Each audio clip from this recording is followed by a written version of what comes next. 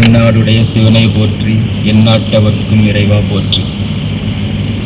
இறையருளாலும் என் பெற்றோர்கள் அருளாலும் குரு அருளாலும் உங்களின் ஆசையுடன் இன்று நான் திருநாவுக்கரசர் சுவாமிகளை பற்றியும் அவர் எழுதிய தேவாரத்தை பற்றியும், திருநாவுக்கரசரும் தேவாரமும் நமது சைவ மதத்தில் எந்த நிலையில் உள்ளன, அதனுடைய பங்கு என்ன, அதன் முக்கியத்துவம் என்ன என்பதை பற்றியும் ஒரு சிறு முன்னுரையை உங்களிடம் சிந்திக்க வந்துள்ளோம்.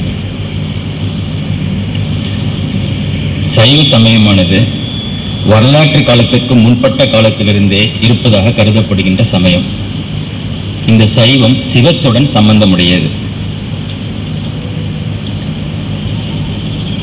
நமது நூட்களில் தமிழ் நூட்களில் சங்க காலத்திலிருந்தே இறைவனை பற்றி கூறப்பட்டிருந்தாலும், சங்க இலக்கியங்கள், தொல்காப்பியம், திருக்குறள் போன்ற புத்தகங்களிலும் இறைவனை பற்றி கூறப்பட்டிருந்தாலும் அவை சமய நூல்களாக கருதப்படாமல் ஒரு வாழ்வியல் நூல்களாகவே கருதப்படுகின்றன.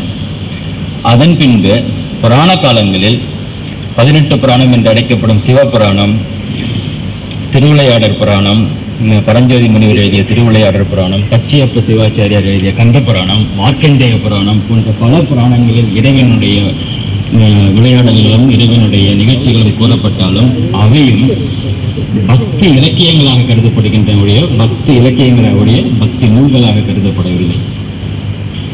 அதற்கு பின் 7ஆம் நூற்றாண்டு 8ஆம் நூற்றாண்டு பகுதிகளில் தமிழகத்தில் பௌத்த மதமும் சமண மதமும் பரவி புகழ்பெற்று அடைந்த சமயத்தில் சைவ சமயத்தினுடைய வளர்ச்சி சிறிது தடைபெற்றது. அப்பொழுது அவதரித்தவர்கள் தான் சமய குறவர்கள் என்று அழைக்கப்படும் 63 நாயன்மார்கள். இவர்களுக்கு பிறகு கிபி 1100ஆம் நூற்றாண்டு 1100 1200ஆம் சமயங்களில் ஆதிசங்கரர் தோன்றி சைவ சமயத்திற்கு முற்றிலும் மாறுபட்ட அத்வைத கொள்கையை பரப்பினார். அப்பொழுதுதான் சைவத்திற்கு உரிய கோட்பாடுகள் என்ன, சைவ தத்துவங்கள் என்ன, ஆதிசங்கரருக்கு மறுப்பாக சைவ சமயத்தில் கூறப்படும் பாயிண்டுகள் என்ன என்பதை பற்றி இலக்கணங்கள் தேவைப்பட்டதை அறிந்து நமக்கு சந்தனாச்சாரியர்கள் கிடைத்தார்கள். இவர்களில் முக்கியமானவர்கள் 5. அவர்கள் திருவதிகை மணவாசம் கடந்த தேவர், மெய்கண்ட சிவாச்சாரியார், அவருடைய சீடர் அருள்நந்தி சிவாச்சாரியார், உமாபதி சிவாச்சாரியார் என்று 5. இவர்கள் எழுதிய புத்தகங்கள் மொத்தம் 14. இந்த 14 நூட்கள் தான் நமது சைவ சமயத்தின் அடிப்படை நூட்களாக, இதனுடைய சித்தாந்தத்தையும் இதனுடைய கோட்பாடுகளையும் குறிக்கும் நூட்களாக கருதப்படுகின்றனவை. இந்த 14 நூட்கள் தான் நமக்கு இலக்கணம். சைவ சமயம் என்ன சொல்கிறது அப்படின்னு நீங்க உங்களுக்கு ஒரு டவுட் ஒரு வினா நீங்க ஒரு ஆன்சர் கண்டுபிடிக்கணும்னா நீங்க செல்ல வேண்டிய புத்தகங்கள் இந்த சிவாச்சாரியார்கள் எழுதிய 14 புத்தகங்கள். அந்த புத்தகங்கள் திருக்களிற்றுப்பா, ஃபர்ஸ்ட் எடுத்தோன்னே திருவுந்தியார், திருக்களிற்றுப்படியார், சிவஞான போதம், சிவஞான சித்தியார், 20 உண்மை விளக்கம், சிவப்பிரகாசம், திருவருட்பயன், வினாவென்பா, போற்றி பற்றுடை, கொடிக்கவி, நெஞ்சு விடுத்தூது, உண்மை நெறி விளக்கம், சங்கற்ப நிராகரணம். இந்த 14 புத்தகங்கள் தான் நமது சைவ சமயத்தின் அடிப்படையை விளக்குகின்ற புத்தகங்கள். இந்த புத்தகங்கள் உள்ள பாட்டுகள் எல்லாமே சூத்திரங்களாக அமையப்பட்டுள்ளன. சூத்திரங்கள்னா டெஃபினேஷன்ஸ், எல்லாமே சூத்திரம். இந்த இருக்கும் 14 புத்தகங்களும் சூத்திரங்கள். இப்ப சிவஞான போதம் எடுத்துக்கொண்டீர்களானால் அதனுடைய முதல் சூத்திரம் எப்படி இருக்கும் என்றால், அவன் அவள் அது எனும் அவை மூவினமையின் தோற்றிய சிறியே ஒடுங்கி மலத்து உலகாம் அந்தாம் ஆதி என்பனார் புலவர். இதுதான் சிவஞான போதத்தினுடைய இந்த நூற்களிலே மிக முக்கியமான நூலாக கருதப்படும் சிவஞான போதத்தினுடைய முதல் சூத்திரம். இந்த சூத்திரத்துக்கு அர்த்தம் என்னன்னா ரொம்ப கஷ்டம். ஏன்னா இதெல்லாம் டெஃபினேஷன் ஃபார்முலாலே நமக்கு கொஞ்சம் கஷ்டமா தான் இருக்கும், அப்ளிகேஷன் ஈஸியா இருக்கும். இந்த சூத்திரத்தின் இது என்னன்னா, உலகத்தில் உள்ள பொருள்களை எல்லாம் 3 வகையாக பிரிக்கலாம். அவன் அவள் அது, அதாவது masculine, feminine and neutral genders. எல்லா பொருள்களையும், இந்த உயிருள்ள பொருள்கள் மாத்திரம் அவன் அவள் கிடையாது. உயிரற்ற பொருள்களுக்கும் அவன் சில பொருள்கள் ஆண்பாலை சேர்ந்தது, சில பொருள்கள் பெண்பாலை சேர்ந்தது. மொத்தமாக அவன் அவள் அது என்ற 3 பொருள்கள், 3 வகைகளாக உலகத்தில் உள்ள பொருள்களை எல்லாம் பிரிக்கலாம்.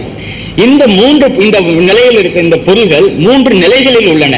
அவை தோற்றம், நிலைப்படுத்தல், அழித்தல். அதாவது ஆக்கம், நிலைப்படுத்தல், அழித்தல் என்ற 3 நிலைகளில் இந்த பொருள்கள் உள்ளன. இறைவன் என்பவன் இந்த பொருள்களை எல்லாம் இந்த மூன்று நிலைகளில் ஏதேனும் ஒரு நிலையில் வைப்பதே இறைவன் எனப்படும். இதுதான் முதல் சூத்திரத்தினுடைய சுருங்க பொருள். இதை பற்றி எத்தனை பேர் புத்தகமே எழுதியிருக்காங்க. ஒரு சூத்திரத்திற்கும் நாள் கணக்கில் இதற்கு விளக்கம் சொல்பவர்கள் எல்லாம் உள்ளார்கள். அவ்வளவு இலக்கண சுத்தமான புத்தகங்கள் இந்த சிவாச்சாரியர்கள் எழுதிய 14 புத்தகங்கள். இந்த சிவாச்சாரியர்கள் என்பவர்கள் பல அதிசயங்களை நிகழ்த்தியுள்ளனர் தங்களுடைய வாழ்க்கையில. இதுல மெய்கண்ட சிவாச்சாரியாரும் மறைஞான சம்பந்தர் என்ற சிவாச்சாரியரும் நமது தென்னாடத்தில் பிறந்தவர்கள் தான்.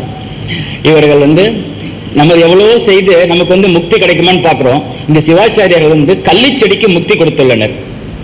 கோயில்களில் கொடிக்கம்பத்தில் சிக்கிக் கொண்ட கொடியை ஏற்றுவதற்கு கொடிக்கவி என்ற புத்தகம் பாட்டு பாடி கொடியை கோயில் கம்பத்தில் ஏற செய்தனர். சிதம்பரத்தில் நடந்த இது. உமாபதி சிவாச்சாரியா சென்ற போது சிதம்பரத்தில் தில்லைவாழ் அந்தனர்கள் அவரை கோயிலில் சென்று வழிபட விடவில்லை. என்னால் இவர் மறவர் குலத்தை சேர்ந்தவர் என்பதால் சிதம்பரத்தின் வெளிப்படத்திலே நின்று விட்டார் உமாபதி சிவாச்சாரியார். இவர்கள் அந்தனர்கள் ஏற்றிய கொடி பாதியில் நின்றவிட கோயிலில் உண்மையை உணர்ந்து தவறை உணர்ந்து சிவாச்சாரியரை உள்ளே அழைத்து அவர் கொடிக்கவி என்ற பாட்டு பாடியதால் அந்த கொடிமரத்தில் அந்த கொடி ஏறியது. அந்த புத்தகம் தான் கொடிக்கவி என்ற புத்தகம்.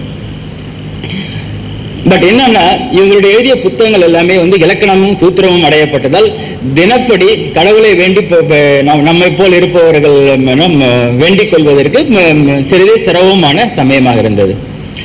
அப்பொழுது ராஜராஜ சோழன் தஞ்சையை ஆண்டு வந்த சமயத்தில் பெரும்பாலும் கோயில்களில் திருநாவுக்கரசரும் திருஞான சம்பந்தரும் பாடிய பாடல்கள் அங்கொன்றும் இங்கொன்றுமாக பாடப்பெற்று வந்தன. கல்வெட்டுகளின் மூலம் இப்பாடல்களை பற்றி அறிந்த ராஜராஜ சோழன் இவற்றை ஒரு சேர எங்கு காணலாம் என்று கவலையில் ஆழ்ந்தான். அப்பொழுது திருநாரையூரில் நம்பியாண்டார் நம்பி என்பவரை பற்றி அறிந்து அவரிடம் சென்று தன்னுடைய சந்தேகத்தை கேட்க நம்பியாண்டார் நம்பி இப்பாடல்கள் எல்லாம் சிதம்பரத்தில் நடராஜன் கோயிலில் இருப்பதாக கூற தஞ்சையிலிருந்து ராஜராஜ சோழன் சிதம்பரம் நடராஜன் கோயிலுக்கு ஓலைச்சுவடிகளிலே வெளிக்கொணர்ந்தார். ஆனால் ஓலைச்சுவடிகளின் பெரும்பகுதி கரையானால் அரிக்கப்பட்டு அழிந்து விட்டிருந்தன. அப்போது ஒரு அசரீரி தோன்றி உலகத்திற்கு வேண்டியது உள்ளன, இது போதும் என்று கூற ஒருவாறு மன அமைதி அடைந்த ராஜராஜ சோழன் அதே நம்பியாண்டார் நம்பிகள் மூலம் இதை பாகுபாடு செய்தார். ஒரு அமைப்பிற்கு கொண்டு வந்த நம்பியாண்டார் நம்பிகள் தான் இந்த பாடல்களை எந்த பதிகத்தில் வைப்பது, எதை எங்கு வைப்பது என்று ஒருவாறு ஒரு ஆர்டருக்கு ஒரு அமைப்பை உருவாக்கினார். பின்பு திருநீலகண்டர் யாழ்ப்பாணர் என்பவரின் வழிவந்த ஒரு மூதாட்டியார் மூலம் இப்பாடல்களுக்கு இசை அமைக்கப்பட்டன. தமிழ் இசை பண் இந்தந்த பாடல்களுக்கு இந்த இசையில் அமைக்கப்படும் என்ற ஒரு பன்முறையை ராஜராஜ சோழனே இந்த மூதாட்டியார் மூலம் அமைக்கப்பட்டன. இப்படித்தான் முதலில் இந்த பாடல்கள் வெளிக்கொணரப்பட்டன. இந்த பாடல்களை தொகுத்து சைவ சமய மக்கள் மொத்தம் 12 திருமுறைகளாக தொகுத்துள்ளனர். சைவ சமயத்தினுடைய பாடல்கள் 12 திருமுறைகளாக பாகுபாடு செய்யப்பட்டுள்ளன. இதில் முதல் 3 திருமுறைகள் திருஞான சம்பந்தர் எழுதிய தேவாரம். இவர் மொத்தம் 16,000 பாடல்களை பாடினாலும் இப்பொழுது இந்த திருஞான சம்பந்தர் பாடிய பாடல்கள் இருப்பது 4,128 பாடல்கள் தான் இருக்கின்றன. இந்த 4,128 பாடல்கள் முதல் 3 திருமுறை, முதலாம் திருமுறை, 2ஆம் திருமுறை, 3ஆம் திருமுறை, இது 3ம் திருஞான சம்பந்தர் எழுதிய தேவாரம். அடுத்து 4, 5, 6வது திருமுறைகள் நமது திருநாவுக்கரசர் எழுதிய தேவார பாடல்கள். இவர் 49,000 பாடல்கள் எழுதியிருந்தாலும் இப்போது இருப்பது 3,066 பாடல்கள் தான் உள்ளன. இவை 4, 5, 6ஆம் திருமுறைகளாக உள்ளன. 7ஆம் திருமுறையை சுந்தரமூர்த்தி சுவாமிகள் எழுதிய தேவாரம் 7ஆம் திருமுறையாக உள்ளது. இதில் 1066 பாடல்கள் உள்ளன. இது மொத்தம் 7 திருமுறை. இந்த 7 திருமுறைகளும் சேர்ந்து தேவாரம் என்று அழைக்கப்படுகிறது. 8ஆம் திருமுறை மாணிக்க வாசகர் எழுதிய திருவாசகம். இதில் 600 சொச்ச பாடல்கள் உள்ளன. 600 பாடல்கள் அடங்கியது திருவாசகம். மாணிக்க வாசகர் எழுதியது. கோவை பாடிய வாயால் பாவை பாடுக என்று இறைவனை வேண்டிக் கொண்டதால் பாவை பாடிய வாயால் கோவை பாடுக என்று இறைவனை வேண்டியதால் திருக்கோவையார் என்று 400 பாடல்கள் எழுதியது பின்பு எழுதினார் மாணிக்க வாசகர். இதையும் 8ஆம் திருமுறையில் சேர்த்துள்ளார்கள். 9ஆம் திருமுறை கண்டராதித்தர் முறை, கரூர் தேவர் முறை 9 பேர்கள் எழுதிய மொத்தம் 400 பாக்களை அடங்கிய திருவிசைப்பா அண்டு திருப்பல்லாண்டு. திருவிசைப்பா, திருப்பல்லாண்டு என்ற 2 புத்தகங்கள் 9ஆம் திருமுறை. 10ஆம் திருமுறை திருமூலர் எழுதிய திருமந்திரம். இதுதான் எல்லாருக்கும் ரொம்பவும் பரிச்சயமான ஒரு புத்தகம். இந்த திருமூலர் என்பவர் ஒரு பெரிய சித்தர். மூலர் வடிவத்தில் மூலனாகிய ஒரு இடையன் தான் வளர்த்து வந்த பசுமாடுகளுடன் இருக்கும் பொழுது மூலன் என்பவன் இறந்து விடுகிறான். அந்த இறந்ததை கண்ட அந்த பசுமாடுகள் வந்து அழ அந்த சித்தர் தனது மனம் பாருங்க, பசுமாடு தான் அழுது. அவனை அந்த பசுமாடுகளை வளர்த்து அந்த மூலன் என்பவன் இறந்து விட்ட காரணத்தினால் அந்த பசுவின் துயரம் தாங்காமல் அந்த சித்தர் தன் உடலில் இருந்த உயிரை மூலனுடைய உடலிற்கு செலுத்தி மூலனாக வாழ்கின்றார். பசுமாடுகள் கவலையை மறந்து மகிழ்ச்சியுடன் வாழ்கின்ற சமயத்தில் இவருடைய உடல் ஒரு சதியின் காரணத்தினால் அழிந்து விடுகிறது. தனது உடல் இல்லாமையினால் மூலனுடைய உடலிலேயே அமர்ந்து ஒரு அரச மரத்தின் கீழ் அமர்ந்து ஞானத்தில் ஈடுபட்டு வருடத்திற்கு ஒரு பாடல் என்ற மூலம் 3000 வருடம் உயிர் வாழ்ந்து 3000 பாடல்களை எழுதியதாக நம்பப்படுகிறது. ஆனால் இப்போது இருக்கும் திருமந்திரத்தில் 3077 பாடல்கள் உள்ளன. இந்த 77 பாடல்கள் இடைச்செருகல்கள். ஆனால் நமக்கு எந்த பாட்டு இடைச்செருகலாக சேர்ந்தது என்பது தெரியாதனால் இந்த 3077 பாடல்களும் திருமந்திரமாக ஏற்றுக்கொள்ளப்பட்டுள்ளது. திருமந்திரம் என்ற நூல் ஒரு முழு நூல். அதாவது அதுல இல்லாததே இல்லை. யோகம், அன்பு, அறிவு, பஞ்சாட்சரம், சிவகாமம், நம்முடைய உடம்பு, நோய், வாழ்க்கை முறை, அத்தனை பற்றியும் உடைய ஒரு முழு நூல் இந்த திருமூலரின் திருமந்திரம். இது 10ஆம் திருமுறை. 11ஆம் திருமுறை 12 பெயர்கள் எழுதிய ஒரு 40 புத்தகங்களை அடங்கிய ஒரு தொகுதி. இதில் தான் நம்முடைய கபிலர், நக்கீரன், பட்டினத்து பிள்ளையார், சேரமான் பெருமாள், ஐயடிகள், காடவர்கோன் என்ற மொத்தம் 12 பேர்கள் எழுதிய புத்தகங்கள் அடங்கியது 11ஆம் திருமுறை. 12ஆம் திருமுறை என்பது தெய்வ புலவர் சேக்கிழார் எழுதிய பெரிய புராணம். இன்று நான் எடுத்துக்கொண்ட திருநாவுக்கரசர் பற்றி பேசுவது இந்த சேக்கிழார் எழுதிய பெரிய புராணத்தில் திருநாவுக்கரசர் வரலாற்றை பற்றி சேக்கிழார் கூறியதை நான் கூற இருக்கிறேன். சேக்கிழார் எழுதிய பெரிய புராணம் என்பது சிவனடியார்கள் 63 பேர் சொன்னாங்க சமய குறவர்கள் என்று, அவர்களுடைய வாழ்க்கை வரலாறை விவரிக்கும் ஒரு சரித்திர நூல். ஆனால் அதன் சிறப்பு என்னென்றால் சரித்திரமும் கூறப்பட்டு சமயமும் கூறப்படுவதனால் அதை இவர்கள் 12ஆம் திருமுறையாக ஏற்றுக்கொண்டுள்ளார்கள். இந்த சேக்கிழார் எப்படி இந்த புத்தகத்தை எழுதினார் என்றால், சுந்தரமூர்த்தி சுவாமிகள் திருவாரூரில் இறைவனை அடியெடுத்து கொடுக்க, அதாவது தில்லைவாழ் அந்தனர்தம் அடியார்க்கும் அடியேன் என்று சிவபெருமானை அடியெடுத்து கொடுக்க திருத்தொண்டர் திருத்தொகை என்ற புத்தகம் எழுதினார். அடுத்து நம்பி ஆண்டார் நம்பி திருத்தொண்டர் திருவந்தாதி என்ற அதை வைத்து திருத்தொண்டர் திருவந்தாதி என்ற ஒரு புத்தகம் எழுதினார். இரண்டையும் மேற்கோளாக கொண்டு இவர் சேக்கிழார் என்பவர் சோழ ராஜ்யத்தில் ஒரு அமைச்சராக இருந்தவர். தமிழ்நாடு எங்கும் சென்று கல்வெட்டுக்கள் எல்லாம் ஆராய்ந்து இந்த 63 நாயன்மார்களை பற்றி ஆராய்ந்து அதையும் கருத்தில் கொண்டு தன்னுடைய பெரிய புராணத்தை எழுதினார். இதில் 4126 பாடல்கள் உள்ளன. இந்த பெரிய புராணம் இந்த 63 நாயன்மார்களின் வாழ்க்கை வரலாற்றில் நான் எடுத்துக்கொண்டது என்று திருநாவுக்கரசரனுடைய வாழ்க்கை வரலாறு. அதான் இன்று நம்ம சிந்திக்க வேண்டிய ஒரு இது. இந்த 63 நாயன்மார்கள் இவர்கள் முதலில் சைவ சமயத்துல ஒரு 4 மார்க்கங்கள் உள்ளன. அப்ப அது தெரிந்தால்தான் இந்த 63 பேர் என்னென்ன மார்க்கங்களில் போனார்கள், திருநாவுக்கரசர் என்ன மார்க்கத்தில் போனார் என்பதை நாம் பின்பு விவரிக்கும் பொழுது புரியும். 4 மார்க்கங்கள் என்ன என்றால் சரியை, கிரியை, யோகம், ஞானம் என்ற 4 மார்க்கங்களை சைவ சமயம் கூறுகிறது. இறைவனை வழி செய்வதற்கு சென்று அடைவதற்கு இந்த 4 மார்க்கங்கள் உள்ளன. சரியை என்பது புறத்தொழில், அதாவது கோயில் கட்டுதல், கட்டப்பட்ட கோயில்களுக்கு புதுப்பித்தல், கும்பாபிஷேகம் செய்தல், கோயிலை துப்புரவாக வைத்திருத்தல், கூட்டுதல், தண்ணீர் கொண்டு வந்து கொடுத்தல், சிவனடியார்களுக்கு தொண்டு செய்தல், கோயில் வருபவர்களுக்கு உதவி செய்தல் போன்ற புறத்தொழில்களை செய்து இறைவனை அடைதலுக்கு பெயர் சரியை. இந்த திருநாவுக்கரசர், இன்று நாம் பேசப்படும் இந்த திருநாவுக்கரசர் மேற்கொண்ட பாதை இந்த சரியை பாதை. அடுத்தது கிரியை. கிரியை என்றால் அகமும் புறமும் சேர்ந்து தொழில்படுதல்.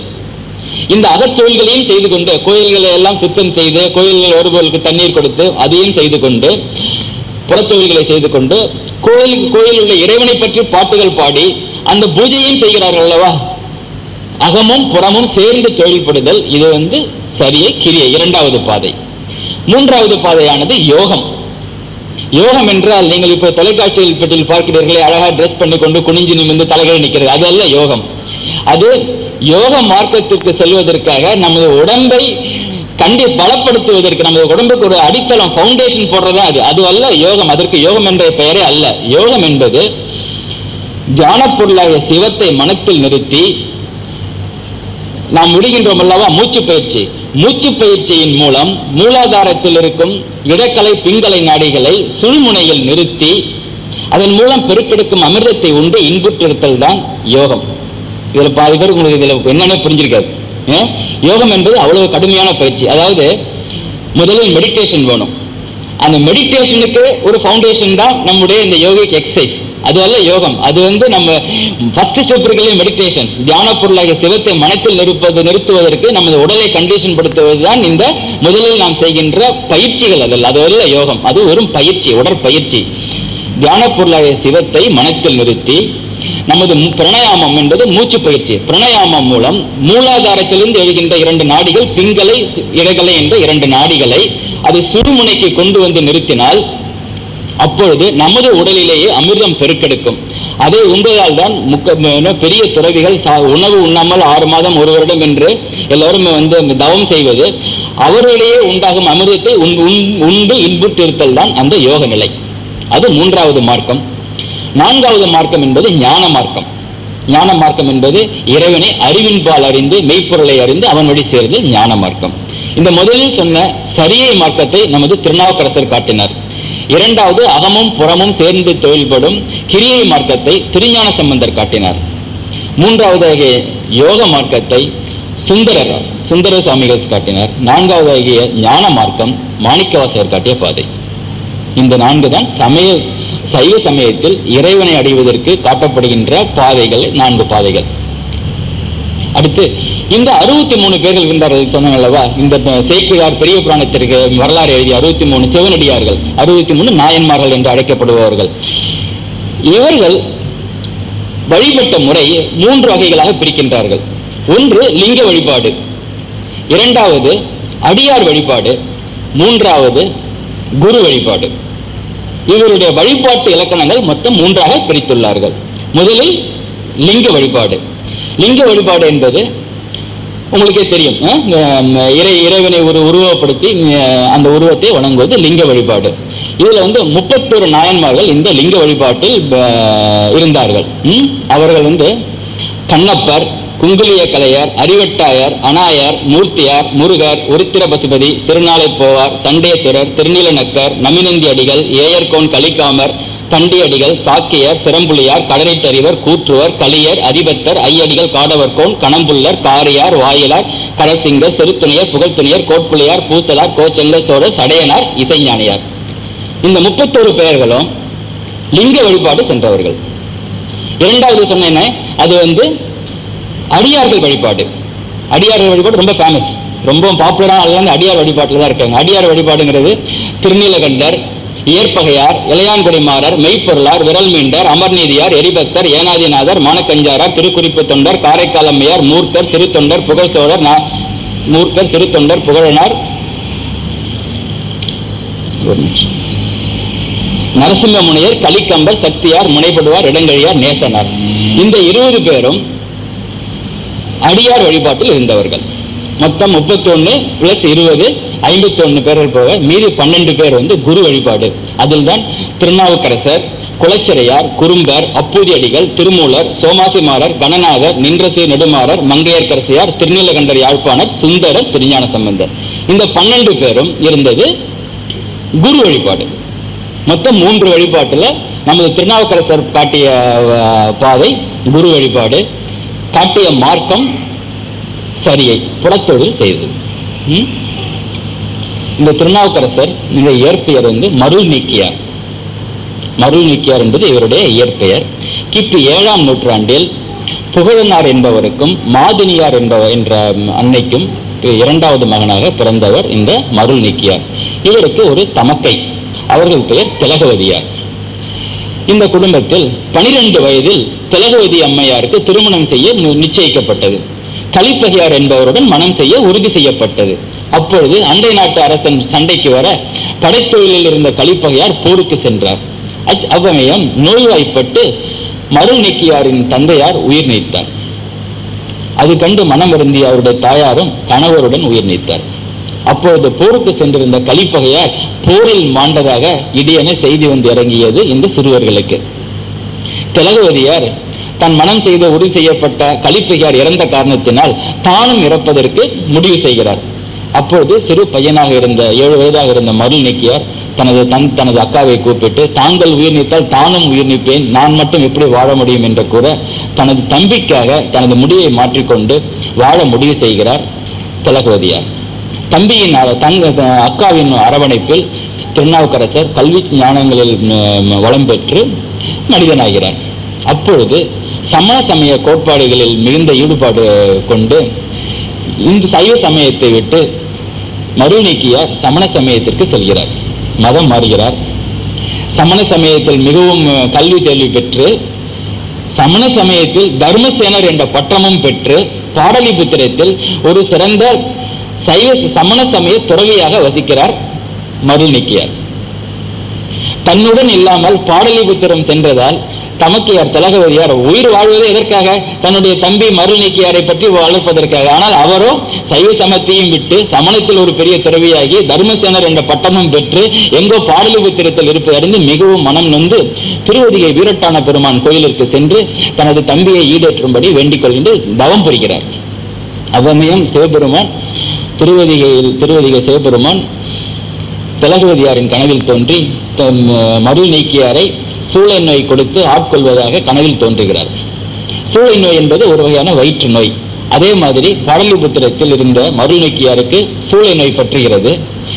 மிகவும் நோயினால் வருத்தப்படுகின்றார். ஆனால் சமண சமயத்தில் இருந்த மருந்தும் மந்திரமும் அவருடைய வலியை குணப்படுத்த முடியவில்லை.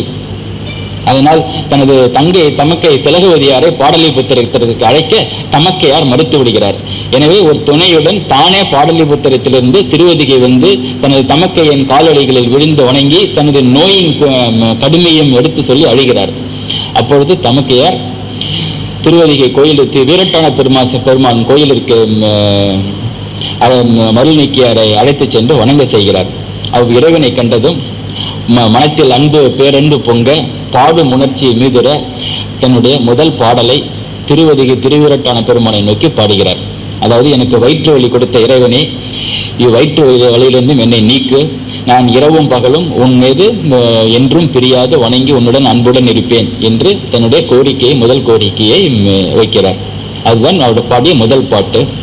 கூற்றாயினவாறு விளக்கவிலீர், கொடுமை பல செய்தன நான் அறியேன், ஏற்றா அடிக்கே இரவும் பகலும் பிரியாது வணங்குவேன். ஏற்ற அடிக்கே இரவும் பகலும் பிரியாது வணங்குவேன்.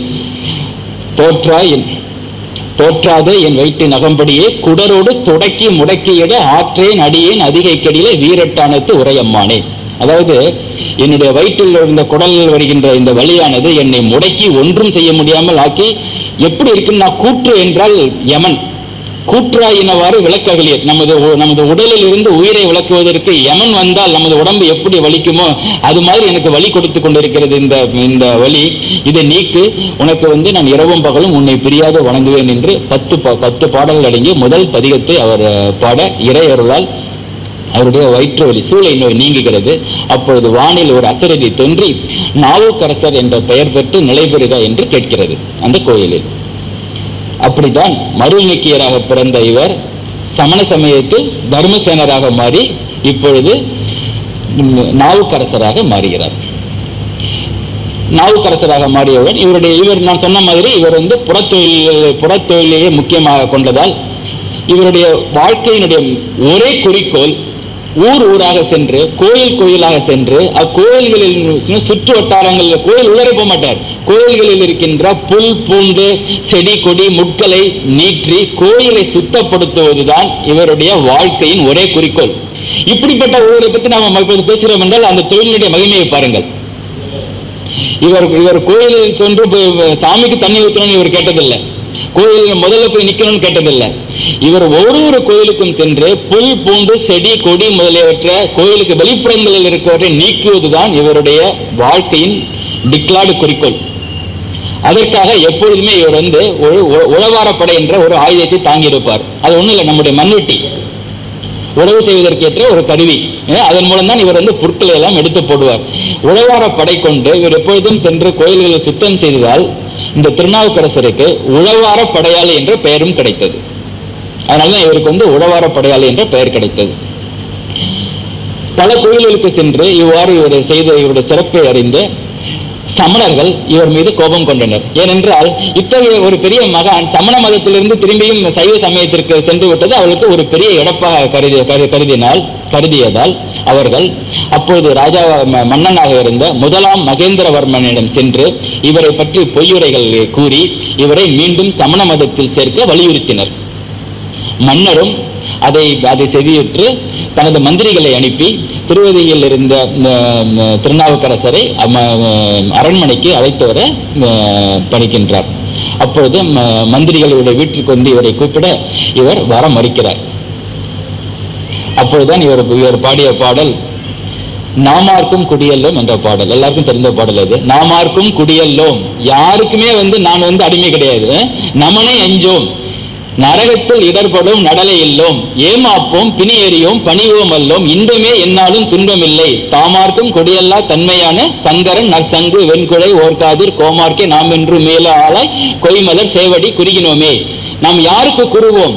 தனக்கு என்று யாருக்கும் குடிமானாக இல்லாத ஒரே தலைவன் சிவன் ஒன்றிதான். அவனுடைய பாதங்களுக்கு மாற்றுமே நாம் குறுகுவோமே ஒழிய உலகத்தில் வாழ்கின்ற வேறு ஒரு உயிர்க்கும் நான் குறுக மாட்டோம்.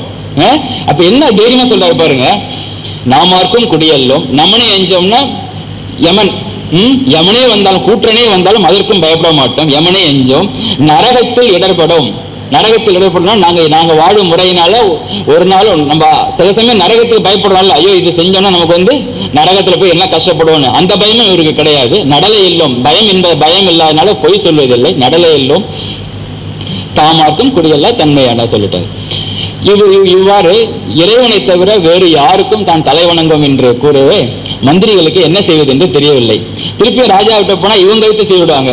மந்திரிகள் உடனே திருநாவுக்கரசரை மிகவும் வேண்டி, நீங்கள் வராவிட்டால் எங்களுக்கு ஆபத்து, நீங்கள் இதே பதிலே மன்னனிடம் தெரிவித்துக் கொள்ளுங்கள், எங்களை விடுங்கள் என்று கூற திருநாவுக்கரசர் மந்திரிகளின் அருள் கொண்டு மன்னரை சந்திக்கிறார். மன்னர் திருநாவுக்கரசரை சமணர்களின் அறிவுரைப்படி திருப்பியும் சமணத்தில் சேரக்கூற திருநாவுக்கரசர் மறுக்கிறார். அதனால் கோபமுற்ற மன்னர் நீற்றறையில் அடைக்கின்றார் திருநாவுக்கரசரை 7 நாட்களுக்கு. நீற்றறை என்றால் நம்ம கிராமங்கள் சொல்லுவோம் இல்ல, சுண்ணாம்பு கால்வாய். சுண்ணாம்பு கால்வாயில் உங்களையும் எண்ணெயும் போட்டால் 7 நாட்களில் இந்த தோல் அதில் உள்ளார இருக்கின்ற தசைகள் எலும்பும் உருகி ஒன்றுமே இல்லாமல் போய்விடுவோம். 7 நாட்கள் திருநாவுக்கரசர் அந்த நீற்றறை என்று அழைக்கப்படுகின்ற சூழ கால்வாயில் அடைக்கப்படும் பொழுது நீங்க எப்படி இருந்திருக்கும்னு நினைக்கிறீங்க? அவருக்கு கஷ்டப்பட்டிருப்பாரா? நெருப்பு இருக்குமா? ஃபேன் தேவைப்பட்டிருக்குமா? ஏசி தேவைப்பட்டிருக்குமா? எப்படி இருந்திருக்கும்? அவர் பாட்டு சொல்றாரு, எப்படி இருந்துன்னு சொல்றாரு. மாசில் வீணையும் மாலை மதியமும் வீசு தென்றலும் வீங்கில வேணிலும் மூசு வண்டரை பொய்கையும் போன்றதே ஈசன் எந்த இணையடி நிழலே.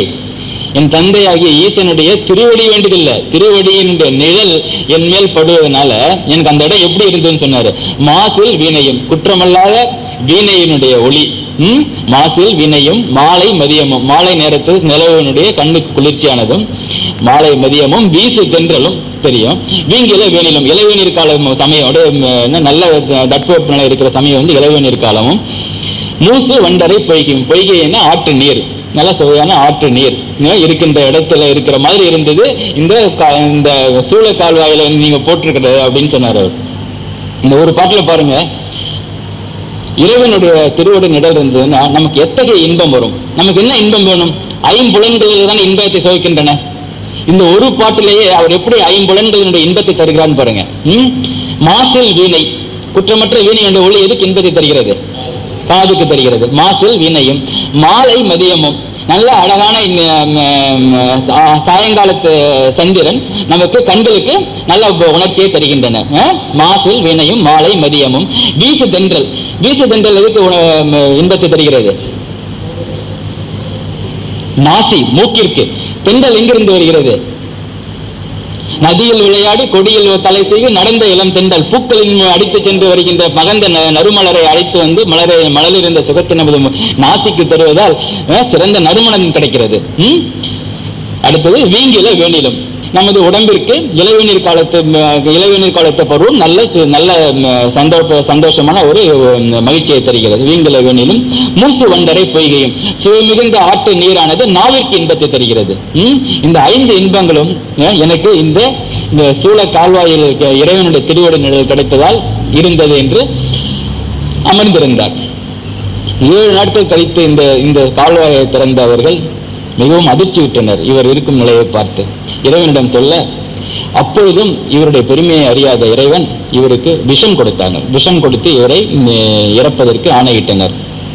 அப்பொழுதும் விஷம் அருந்தியும் இவர் நலியாதிருந்ததை கண்டு யானையை இவர் மீது இடரச் செய்தார்கள். இடர வந்த யானையானது இவரை கண்டு இவரை வணங்கி இருமுறை வலம் வந்து ஒதுங்கி நின்றது. ஏனென்றால் அப்போது இவர் பாடுகிறார், பல பல காமத்தராகி பதைத்தெழுவார் மனத்துள்ளே கலமல கெட்டு திரியும் கணபதி என்னும் களிரும் வளமேந்தும் 2 சுடரும் வான் கைலாய மலையும் நலமார் கெடில புனலும் உடையார் ஒருவர் தமர் நாம் அஞ்சுவது யாதொன்றும் இல்லை அஞ்ச வருவதும் இல்லை என்ற ஒரு பாடலை பாடுகிறார். அதாவது இப்போ சென்னை மாநகரத்தில் எடுத்துட்டீங்கன்னா ஒரு கார்ல ஒரு ஸ்கூட்டர்ல போறோம்னு வச்சுங்க, ஒரு டிராபிக் வயலேஷன் பண்ணா உடனே போலீஸ்கார முடிச்சா என்ன சொல்லுவோம், இல்லை நான் வந்து ராம்கோ சிமெண்ட்ல வேலை இருக்கேன் அப்படிம்பாங்க. கொஞ்சம் அதோட கொஞ்சம் இருக்கிறவங்க என் கமிஷனருக்கு சொந்தக்காரன், டிராபிக் கமிஷனர் எனக்கு தெரியும், ரெக்கமெண்டேஷன் வருவாங்க. இந்த யானை வர்றப்ப இவர் சொல்றாரு, இவர் யாருக்கு ரெக்கமெண்டேஷன் போறாரு, தான் யாருன்னு சொல்றாரு.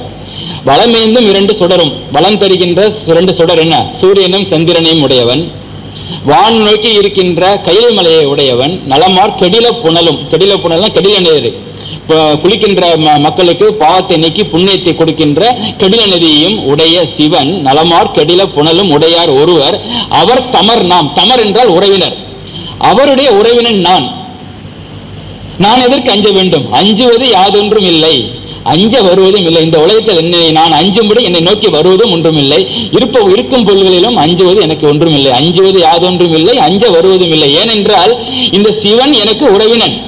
என்ன அழகா சொன்னார் பாருங்க, நலமார் கெடில புனலும் உடையார் ஒருவர் தமர் நாம். நம்ம சொல்றோம் எங்க மாமா கலெக்டர், எங்க மாமா போலீஸ் கமிஷனர், இவர் என்ன சொல்றாரு பாருங்க, யார இருக்கிறாரு ரெக்கமெண்டேஷனுக்கு, நலமார் கெடில புனலும் உடையார் ஒருவர் தமர் நாம். ஒரு நம்பிக்கை இருக்கு அவருக்கு. அதனால சிவன் எனக்கு உறவினர். எப்படி வளர்ந்துட்டார் பாருங்க, எவ்வளவு குறுகிய காலத்துல இவருடைய வளர்ச்சி பாருங்க. சிவன் என்னை வந்து சேர்த்துக்கோ, என் வயிற்று வழியை போக்குன்னு சொன்னவர், அதுக்குள்ள கொஞ்ச காலத்துல நான் சிவனுக்கு உறவினன் ஆயிட்டேன், யாருக்கும் பயப்பட வேண்டியதில்லை, நலமார் கெடில புனலும் உடையார் ஒருவர் தமர் நாம் அஞ்சுவது யாதொன்றும் இல்லை அஞ்ச வருவதும் இல்லை என்று பாட அந்த யானை இவரை வலம் வந்து வணங்கி ஒதுங்கி நின்றது. சமணர் இருந்த அந்த யானை பாகர்கள் மீண்டும் அந்த யானையை வற்புறுத்தி இவர் மீது ஏவ அது அவர்களே அடித்து விட்டு அந்த யானையை ஓடிவிட்டது. கோபத்தின் உச்சகட்டத்திற்கு சென்ற நமது ராஜா முதலாம் மகேந்திரவர்மன் இவரை கல்லோடு கயிற்றினால் கட்டி கடலில் இட்டார்கள். சரி, இதனோடு அமிழ்ந்து விடுவார் என்று கடலில் இட்டார்கள். இவர் என்ன கடலில் மூழ்கிட்டாரா, என்ன ஆனார்? எஸ், சொற்றுணை வேதியன் சோதிவானவன் பொற்றுணை திருந்தடி பொருந்த கைத்தொழ கற்றனை பூட்டியோர் கடலிற் பாய்ச்சினும் நற்றுணையாவது நமச்சிவாயமேன்னு சொன்னார். என்ன சொன்னார் பாருங்க, சொற்றுணை வேதியன் சோதிவானவன் ஒளிவயவானவன் பொற்றுணை திருந்தடி பொருந்த, பொற்போற்ற பாதங்களை அடைய நான் வணங்க, பொற்றுணை திருந்தடி பொருந்த என்னுடைய கைத்தோழ கற்றனை பூட்டியோர் கடலில் பாய்ச்சினும், கல்லினால் கயிறினால் என்னை கட்டப்பட்டு கடலில் பாய்ச்சினும் நற்றுணையாவது நமச்சிவாயமே, நமச்சிவாயம் எனக்கு நல்ல துணையாக இருக்கும் என்று பாட அந்த கல் தெப்பமாக மிதந்தது. இந்த மாதிரி சமயக்குறவர்கள் பாடிய பாடல்கள் என்ன ஒரு இது என்றால், வெளிப்படையாக பார்ப்பதற்கு ஒரு பொருள் இருக்கும், பட் அதை ஆழ்ந்து படிக்க படிக்க அதன் உள்ளும் பல வகையான பொருள்கள் இருப்பதை நாம் வந்து அறியலாம். இந்த ஒரு பாடலை எடுத்துக்கொள்ளுங்கள். இவ்வளவு பெரிய மகான் கல்லில் கட்டி என்ன போட்டாரே, திரு நமச்சிவாயம் என்று சொன்னேன், அதனால் கல் மிதந்தது, இவ்வளவு சொல்றதுக்காக ஒரு பாட்டு எழுதியிருப்பாரு இல்ல. இதுல வந்து பல கருத்துக்கள் உள்ளார அடங்கி இருக்கின்றன. என்ன என்றால், இந்த கல் என்பது ஆணவத்தினின்று உண்டாகும் பலவித ஆசைகள். ஆணவத்தினின்று நமது ஆசைகள் எல்லாவற்றுக்கும் காரணம் நமது மனத்தில் இருக்கின்ற ஆணவம். இந்த ஆணவத்திலிருந்து உண்டாகிய பலவித ஆசைகளாகிய கல்லோடு நல்வினை தீவினை என்ற 2 வினைகளாகிய கயிற்றினால் கட்டப்பட்டு பிறவி என்னும் பெருங்கடலில் தள்ளப்படும் இந்த உயிர்களுக்கு நமச்சிவாயமே உய்விக்க வந்த தெப்பமும் துணையுமாகும் என்பது இதனுடைய உள்ளார்ந்த கருத்து. கடலில் மிதந்த இந்த கல்லுடன் திருநாவுக்கரசர் நமது கடலூருக்கு அருகில் திருப்பாதிரி புலியூரில் என்ற ஊரில் கரையேறினார். அப்பொழுதுதான் நமது அரசனுக்கும் திருநாவுக்கரசரின் மகிமையை உணர்ந்து அவரை வணங்கி தானும் சமணத்திலிருந்து சமய மதத்திற்கு மாறினார். கடலூரிலிருந்து இவர் ஒரு கோயிலாக சென்று வருகிறார். சென்று கோயில் திருப்பதிகள் திருப்பணிகள் செய்து அங்கிருக்கும் கடவுளை பாடிய வண்ணம் வரும்பொழுது நமது பெண்ணாடத்திற்கு வருகின்றார். அப்பொழுது பெண்ணாடம் அல்ல அதனுடைய பெயர்,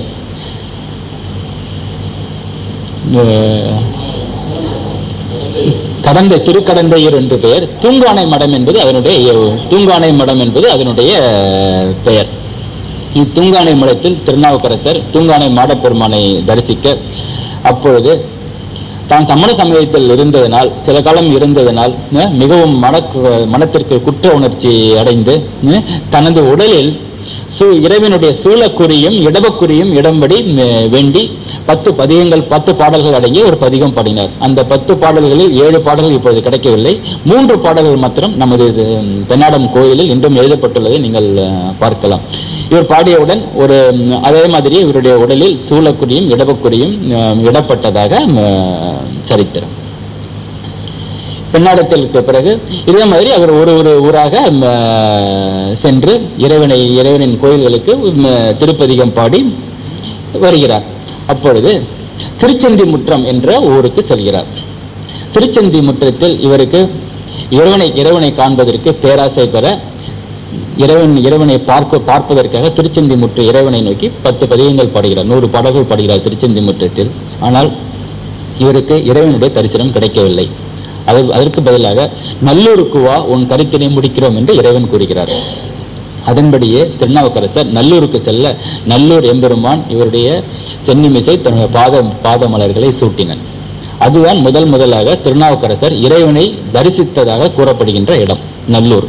அதுவரை திருநாவுக்கரசருக்காக பல அதிசயங்களை செய்த இறைவன், திருநாவுக்கரசருடன் பேசிக் கொண்டிருந்த இறைவன், அசரீரி மூலம் பல அருள்களை கூறியவர் அங்குதான் முதலாக திருநாவுக்கரசருக்கு காட்சியளிக்கிறார். அது நல்லூர் என்ற இடத்தில் இருப்பது. இவர் ஆக்சுவலா கேட்டது திருச்செந்தி முற்றத்தில் தான் கேட்டது. அவர் திருச்செந்தி முற்றத்தில் பூவார் அடிச்சோடு என்மேல் வை என்று பாட, ஆனால் அவருக்கு அந்த தரிசனம் நல்லூரில் கிடைக்கிறது. அடுத்து திங்களூர். மிகவும் திருநாவுக்கரசனுடைய வாழ்க்கை எல்லாமே இங்கதான். எல்லாமே திருநாவுக்கரசனுடைய வாழ்க்கையில் மிக முக்கியமான ஒரு நிகழ்ச்சி நடந்த இடம் திங்களூர். திங்களூரில் அப்பூதியடிகள் என்பவர் வாழ்ந்து வந்தார். அப்பூதியடிகள் ஒரு அந்தனர். திருநாவுக்கரசர் வேளாண்மை செய்கின்ற வேளாண்மை குலத்தை சேர்ந்தவர். ஆனாலும் அப்பூதியடிகள் திருநாவுக்கரசரை ஒரு முறை கூட பார்க்காமல் திருநாவுக்கரசரையே தனது குருவாக கொண்டு வணங்கி வந்தார். இதுதான் குரு வழிபாட்டினுடைய முதல் இலக்கணம். அந்த 12 பேரில் அப்பூதியடிகள் இருக்கிறார். அதுக்கோசரம் அதை சொன்னேன். அது திருநாவுக்கரசரை ஒரு முறை கூட இவர் பார்த்தது கிடையாது, பேசியது கிடையாது, கேட்டது கிடையாது. இருந்தாலும் இவருடைய குரு திருநாவுக்கரசர். இவர் ஒரு செல்வந்தர், சிவனடியார்களுக்கு தொண்டு செய்பவர், பல இறைப்பணிகளை செய்து வந்தார். தனது பொருள்களை வைத்துக் கொண்டு குளம் வெட்டுதல், தண்ணீர் பந்தல் அமைத்தல், சிவனடியார்களுக்கு தங்குவதற்கு சத்திரங்கள் கட்டுதல் போன்ற பல இறைப்பணிகளை செய்து வைத்தார். ஆனால் இவர் செய்து வைத்த இந்த இறைப்பணிகள் எல்லாவற்றிற்கும் திருநாவுக்கரசர் என்று பெயரிட்டார். திருநாவுக்கரசர் தண்ணீர் மடம், திருநாவுக்கரசர் குளம், திருநாவுக்கரசர் சத்திரம் என்று பெயர்களிட்டார். அது மட்டுமல்ல, தன் வீட்டில் தனக்கு பிறந்த மகன்களுக்கும் மகள்களுக்கும் திருநாவுக்கரசர் என்று பெயர் வைத்தார். அது மட்டுமல்ல, தன் வீட்டில் இருந்த ஆடு, மாடு, கோழி, பசு போன்ற எல்லா மிருகங்களுக்கும் திருநாவுக்கரசர் என்று பெயர் வைத்தார். அதுவல்ல முடிவு, தனது வீட்டில் உள்ள பாத்திரங்கள், பொருட்கள் எல்லாவற்றுக்கும் திருநாவுக்கரசர் என்று பெயர் வைத்தார். கற்பனை பண்ணி பாருங்க, இவர் காலையில எழுந்து சாப்பிடணும்னா தனது துணைவியாரை கூப்பிட்டு அந்த திருநாவுக்கரசர் பாத்திரத்தில் 4 திருநாவுக்கரசர் இட்லி எடுத்து வைத்து இந்த திருநாவுக்கரசர் முற்றத்தில் கொண்டு வந்து இந்த திருநாவுக்கரசர் பாத்திரத்தில் வை, அதே சமயம் கூடயே கொஞ்சம் திருநாவுக்கரசர் தண்ணி இந்த திருநாவுக்கரசர் டொண்டரில் கொண்டு வந்து வைக்கின்றான் சொல்ல வேண்டும். அத்தனை முறை இவருக்கு தன்னுடைய குருவின் பெயரை சொல்ல வேண்டும். அப்படிப்பட்ட அப்பூதியடிகள் வாழ்ந்து வந்து திங்களூருக்கு நமது திருநாவுக்கரசர் வருகிறார். பார்க்கிறார், அந்த ஊரில் உள்ள எல்லா இடங்களிலும் திருநாவுக்கரசர் தண்ணீர் மடம், திருநாவுக்கரசர் சத்திரம் என்று இருக்க இவருக்கு ஆச்சரியம். அங்க இருந்த அப்பூதியடிகளை பார்த்து, இது என்ன, இந்த மடங்களுக்கு உரியவராகிய உங்களுடைய பெயரை வைக்காமல் யாரோ ஒருவருடைய பெயரை வைத்துள்ளீர்களே என்று கேட்கிறார். அதற்கு அப்பூதியடிகள் கோபமடைந்து, இவரையா யாரோ ஒருவர் என்கிறீர்? இவருடைய புகழ் உமக்கு தெரியாதா? சிவனடியார் வேடம் பூண்டு நீங்கள் இருந்தாலும் தலை சிறந்த சிவனடியாரை பற்றி உங்களுக்கு தெரியவில்லையே, நீவீர் யார் என்று கேட்க திருநாவுக்கரசரும் சிரித்துக் கொண்டே சூளை நோயிலிருந்து தடுத்தாட்கொள்ளப்பட்ட நாவுக்கரசர் தான் தான் என்று கூட அப்பூதியடிகளுக்கு எல்லையற்ற மகிழ்ச்சி. தானும் தனது உறவினர்களும் குடும்பத்தாரும் இவரிடம் வணங்கி ஆசி பெற்று ஒரு வீட்டில் ஒரு விருந்துக்கு ஏற்பாடு செய்கிறார். திருநாவுக்கரசரும் வீட்டிற்கு செல்கிறார். அப்பொழுது விருந்து படைப்பதற்காக வாழை இலை பறிப்பதற்காக தனது தாயார் அனுப்ப மூத்த திருநாவுக்கரசு என்றவருடைய முதல் மகன் தோட்டத்திற்கு செல்லும் பொழுது அரவம் தீண்டி விடுகிறது. பாம்பு கடித்ததால் விஷம் மீறிய அந்த பையன் ஓடோடி இலைகளை தன் தாயிடம் கொடுத்து விட்டு உயிர் விட்டான். அதறிந்த அப்பூதியடிகள் உண்மை தெரிந்தால் நாவுக்கரசர் உணவு அருந்தாமல் சென்று விடுவாரோ என்று பயந்து அவரை ஒரு வாழை இலை மட்டையில் மடித்து தனது புதல்வனை மடித்து தோட்டத்தில் இட்டுவிட்டு ஒன்றும் நடவாத மாதிரி திருநாவுக்கரசரிடம் எல்லோரும் அவரிடம் ஆசி வழங்கிவிட்டு உணவு அருந்த கூப்பிடுகின்றார்.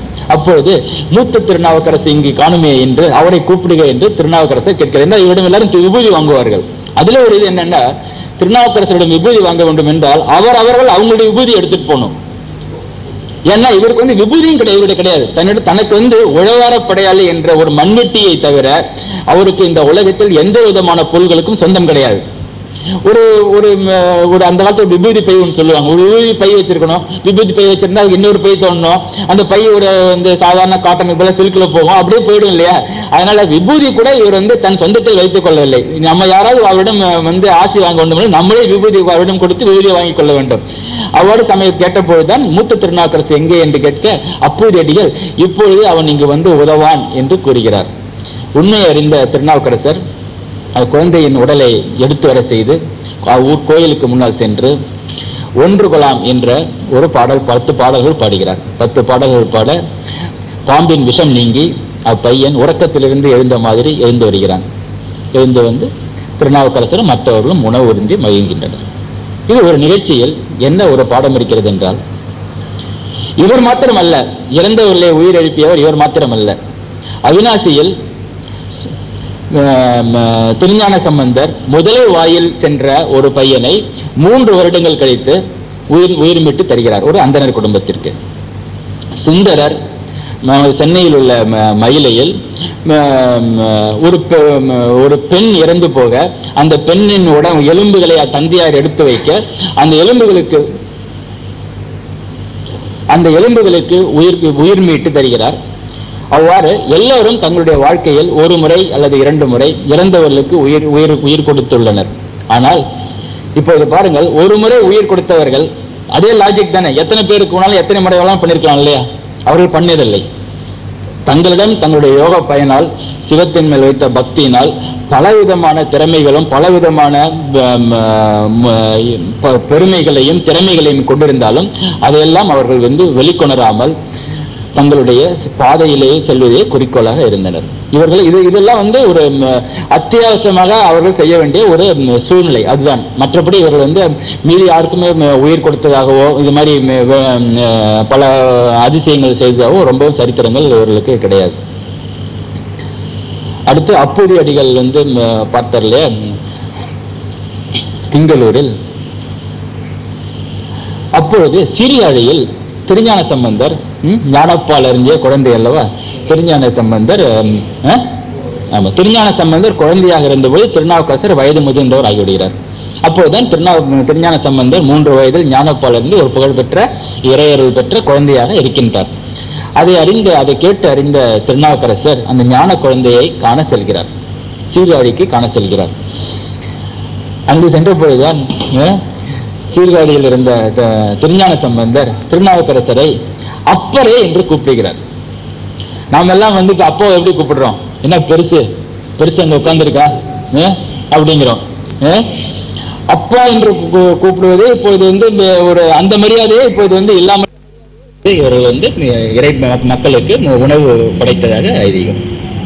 இவர்கள் இருவரும் இவ்வாறு சென்றிருந்த பொழுது திருமறைக்காடு என்ற இடத்திற்கு செல்கின்றார்கள். திருமறைக்காடு என்பது வேறொன்றும் இல்லை, இப்போது வேதாரண்யம் என்று அழைக்கப்படும் இடம். இரண்யம் என்றால் காடு, வேதம் என்றால் மறை, திருமறைக்காடு என்பது அதனுடைய இயற்பெயர். திருமறைக்காட்டில் வேதங்கள் வழிபட்டு வந்தன அந்த கோயிலினுடைய இறைவனை. வேதங்கள் வழிபட்டு விட்டு செல்லும் பொழுது அக்கோயிலினுடைய மெயின் கதவை அடைத்து விட்டு சென்று விடுகின்றன. அதனால் அந்த கதவு திறக்கப்படாமல் இருந்து விடுகின்றது பல நூற்றாண்டு காலமாக. அவ்வூர் மக்கள் எல்லாம் மற்றொரு வழியின் மூலம் இறைவனை பக்கத்தில் இருந்து நேரடியாக பார்க்காமல் அருகில் இருந்து தொழுத வண்ணம் இருந்தனர். அப்போது திருஞான சம்பந்தர் திருநாவுக்கரசரை இறைவனை நாம் நேரிட்டு காணுவதற்காக இத்திருக்காப்பு நீங்கும்படி பாடும்படி கேட்டுக்கொள்கிறார். திருநாவுக்கரசரும் அந்த கோயிலில் இந்த திருக்காப்பு நீங்கி அந்த கதவு திறப்பதற்காக பாடல்கள் பாடுகிறார். 10 பாடல்கள் பண்ணினோர் மொழியால் என்று ஆரம்பிக்கும் அந்த பாடல். 10 பாடல்கள் பாடியும் அக்கதவு திறக்கப்படாதனால் திருநாவுக்கரசர் இரக்கம் ஒன்றிலீர் என்றும் சரக்கை கதவும் திறமினை என்றும் 11வது பாடல் பாடுகிறார். யூஸ்வலா பாத்தீங்கன்னா இந்த தேவாரம் எல்லாத்திலுமே ஒரு பதிகம் என்பது 10 பாடல்கள். இன்ஃபேக்ட் இந்த அவிநாசியில் அந்த குழந்தைக்கு முதலே வாயில் இருந்த குழந்தையை நீக்க உயிர் கொடுப்பதற்காக பாடிய பொழுது திருஞான சம்பந்தர் பாடிய பொழுது 4வது பாடல்களிலேயே குழந்தை உயிருடன் வந்து விடுகிறது. அந்த பாடலை நாம் படித்து பார்த்தால் 5லிருந்து 10 வரை குழந்தை வந்து விட்டதற்காக நன்றி தான் சொல்லுகிறார் இறைவனுக்கு. அப்படி இருக்கும் பொழுது இந்த திருமறை காட்டில் மாத்திரம்தான் 10 பாடல்கள் பாடியும் என்ன கேட்டுட்டாங்க. மேக்ஸிமம் என்ன கேட்டாங்க பாருங்க, நம்மள மாதிரி அது கூட இது கூட கேட்கல. உன்னை பார்ப்பதற்காக, உன்னை நேரடியாக பார்ப்பதற்காக உன் கதவை திறந்து விடு என்று கேட்டார்கள். அதற்கு இறைவன் பாசிபிளி இவருடைய பாட்டை என்ஜாய் பண்ணும் என்பதற்காக 10 பாடல் வரைக்கும் வெயிட் பண்ணதால அவருக்கு ஒரு போனஸ் 11வது பாட்டு ஒன்று கிடைச்சது. ரொம்ப அருமையான பாட்டு. இரக்கம் ஒன்றில் மனம் நொந்து பாடுறாரு. இரக்கம் ஒன்றிலே யாராருக்கும் ஏதோ பண்ணிய எனக்கு இறக்கம், என் மேல் இறக்கம் இல்லையா கதவு திறக்கிறதுக்கு. இரக்கம் ஒன்றிலே சரக்கை கதவும் திறமினை என்று பாட 11வது பாடலில் அந்த திருக்கதவு திறக்கின்றது. அது முதல் இப்போது வேதாரண்யம் என்றும் அழைக்கப்படும் திருமறை காட்டில் உள்ளவர்கள் அந்த பிரதான வாயிலின் மூலம் சிவனை சென்று வழிபடும் பாக்கியம் கிடைத்தது. அடுத்து பழையாறை என்ற ஊருக்கு வருகிறார் திருநாவுக்கரசர். பழையாறை என்ற ஊருக்கு, இது கும்பகோணம் பக்கத்தில் உள்ளது இந்த பழையாறை என்ற இடத்தில். பழையாறை என்ற இடத்தில் சமணர்கள் அங்கு அந்த ஊர் சிவலிங்கத்தை பதுக்கி வைத்து விடுகின்றனர். பழையாறை வந்தடைந்த நமது திருநாவுக்கரசர் அச்சிவலிங்கத்தை கண்டு பூசிக்காமல் உணவு அருந்த மாட்டேன் என்று கோயில் முன்னால் இருக்கும் ஒரு தெருவில் உட்கார்ந்து உண்ணாவிரதம் ஆரம்பித்து விடுகிறார். நாம் நினைத்துக் கொண்டிருக்கிறோம் நமது இந்தியாவிற்கும் உலகத்திற்கும் உண்ணாவிரதத்தை ஒரு போராட்டமாக இந்த பெண்களுக்கு உண்டாக்கி கொடுத்தது காந்தியடிகள் என்று. என் தந்தையார் எப்பொழுதுமே நானோ என்னுடைய தங்கையோ ஏதாவது எங்களை திட்டுவிட்டால் சாப்பிடாமல் உட்கார்ந்திருந்தால் என் தந்தையார் திட்டுவது எங்களே அல்ல, இந்த காந்தியை தான். இந்த காந்தி தான் கற்றுக் கொடுத்துட்டு போய்விட்டார், உண்ணாவிரதம் இருந்தால் ஒரு போராட்டத்தை வெற்றி பெற்று விடலாம் என்று சொல்வார்கள். ஆனால் காந்தி எல்லா உண்ணாவிரத்தை நமக்கு காட்டி கொடுத்தது இந்த திருநாவுக்கரசர். பழையாறை பாதையில் கோயில் எங்கே என்றார்கள், லிங்கம் எங்கே என்றார். அதை சமணர்கள் பதுக்கி வைத்து, அவ்வளவுதான் பதுக்கி வைத்து கேட்டவுடன் நேராக அந்த கோயிலுக்கு முன்னால் இருக்க திருவி போய் உட்கார்ந்து விட்டார். இந்த சிவலிங்கத்தை பார்த்து நான் வணங்கால் ஒழிய நான் சாப்பிட மாட்டேன் என்று அமர்ந்து விட்டார். அவ்வூர் மன்னனின் கனவில் இறைவன் பழையாறை பெருமான் தோன்றி திருநாவுக்கரசரின் ஆசையை உணர்த்த அவ்விறைவனும் அக்கோயிலை புதுக்கி திருநாவுக்கரசரை வழிபட செய்து சமணர்களை மடக்கி தானும் சமணத்திலிருந்து சைவனாக மாறினான். அது பழையாறை கோயிலில் நடந்த இது. அடுத்து திருநாவுக்கரசர் கைலையில் உள்ள இறைவனை தரிசிக்க விரும்புகிறார். வான் கைலாய மலை என்று பலமுறை தன் பாடல்களில் பாடிய இறைவன் கைலையில் இருக்கும் நிலையை காண நேசிக்கிறார். இங்கிருந்து கைலைக்கு பாத யாத்திரை செல்கிறார். கைலை என்பது நமது இமயமலையின் உச்சத்தில் இருக்கின்ற ஒரு இடம். அவர் செல்லும் பொழுது கை கால்கள் எல்லாம் நொந்து போய் ரத்தம் வழிய ஆரம்பித்து விடுகிறது. அப்படியும் இமயமலை அடைந்து அந்த மலையில் ஏறிய பொழுது அந்த குளிர்ச்சியினாலும் பனியினாலும் இவருடைய இரத்த ஓட்டம் முடங்கி கை கால்கள் எல்லாம் வராமல் போக உருண்டு மேலே செல்ல முயற்சி செய்து கொண்டிருந்தார். இவருடைய முயற்சியையும் இவருடைய வருத்தத்தையும் கண்ட சிவபெருமான் ஒரு அந்தனர் வடிவில் தோன்றி இவரிடம் வந்து கையிலை பெருமானை யாரும் மானிட உடலுடன் தரிசிக்க இயலாது, நீர் திரும்பி போக என்று சொல்கிறார். கையிலையில் சிவபெருமானை பார்த்து அவனுடன் இருந்து தரிசிப்பதற்கு மானிடர்களால் முடியாது, மானிட உடலுடன் முடியாது, அது உமக்கு அல்ல, நீர் திரும்பி செல்க என்று பலவாறு கூறியும் இவர் மறுத்து மாலும் இவ்வுடல் கொண்டு இனி மீளேன், அழிந்து போகின்ற இந்த உடலை வைத்துக் கொண்டு சிவனை பார்க்காமல் இனி நான் திரும்ப மாட்டேன் என்று சத்தியாகிரகத்தை முதலில் உண்டாக்கிய இவரை தான். நீங்க என்ன பண்ணுவீங்க? எவ்வளவு எடுத்து சொல்றாங்க, நம்ம பசங்க அடம் பிடிக்கிற மாதிரி சத்தியாகிரகம் பண்ணது இவர் தான். மாலும் இவ்வுடல் கொண்டு இனி மீளேன் என்று சத்தியாகிரகம் செய்கிறார். மேலே செல்ல எத்தளிக்கிறார். அப்பொழுது இறைய உருவத்தில் வந்த அந்த அந்தனர் இவரிடம் உண்மையை எடுத்து கூறி அங்கு ஒரு குளத்தை உண்டாக்கி அக்குளத்தில் மூழ்கி திருவையாறு செல்க, திருவையாறில் கைலாய காட்சியை நீங்கள் காணலாம் என்று பணிக்கிறார். திருவையாறில் அதே மாதிரி திருநாவுக்கரசர் அந்த குளத்தில் இறங்கி முழுக அவர் குளத்திலிருந்து எழுந்த போது எங்கே எழுந்திருக்கிறார்? திருவையாறில். கைலை மலையில் குளத்தில் மூழ்கிய திருநாவுக்கரசர் திருவையாறில் எழுந்திருக்கிறார். எழுந்து அங்குதான் அவர் இறைவன், இவர் கைலாய போகும்போது கைலாய மலையை காட்சி அளிக்கவில்லை, ஆனால் கைலாய காட்சியை திருவையாறில் கொண்டு வந்து திருநாவுக்கரசருக்கு படம் பிடித்து காட்டுகிறார். திருநாவுக்கரசரும் அதை பார்க்கிறார். அப்பொழுது பாடிய பாடல் தான் மாதர் பிறை கன்னியானை என்ற பாடல். மிகவும் புகழ்பெற்ற பாடல். மாதர் பிறை கன்னியானை மலையான் மகளோடும் பாடி போதோடு நீர் சுமந்து ஏற்றி புகுவார் அவர் பின் புகுவேன், யாதும் சுவடுபடாமல் ஐயாறு அடைகின்ற போது காதன் மடப்பிடியோடும் களிறு வருவன கண்டேன், கண்டேன் அவர் திருப்பாதம் கண்டு அறியாதன கண்டேன். ரொம்பவும் பெருமை வாய்ந்த பாடல் இது. என்னன்னா, கைலாய மலையில இவருக்கு சிவன் காட்சி தரவில்லை.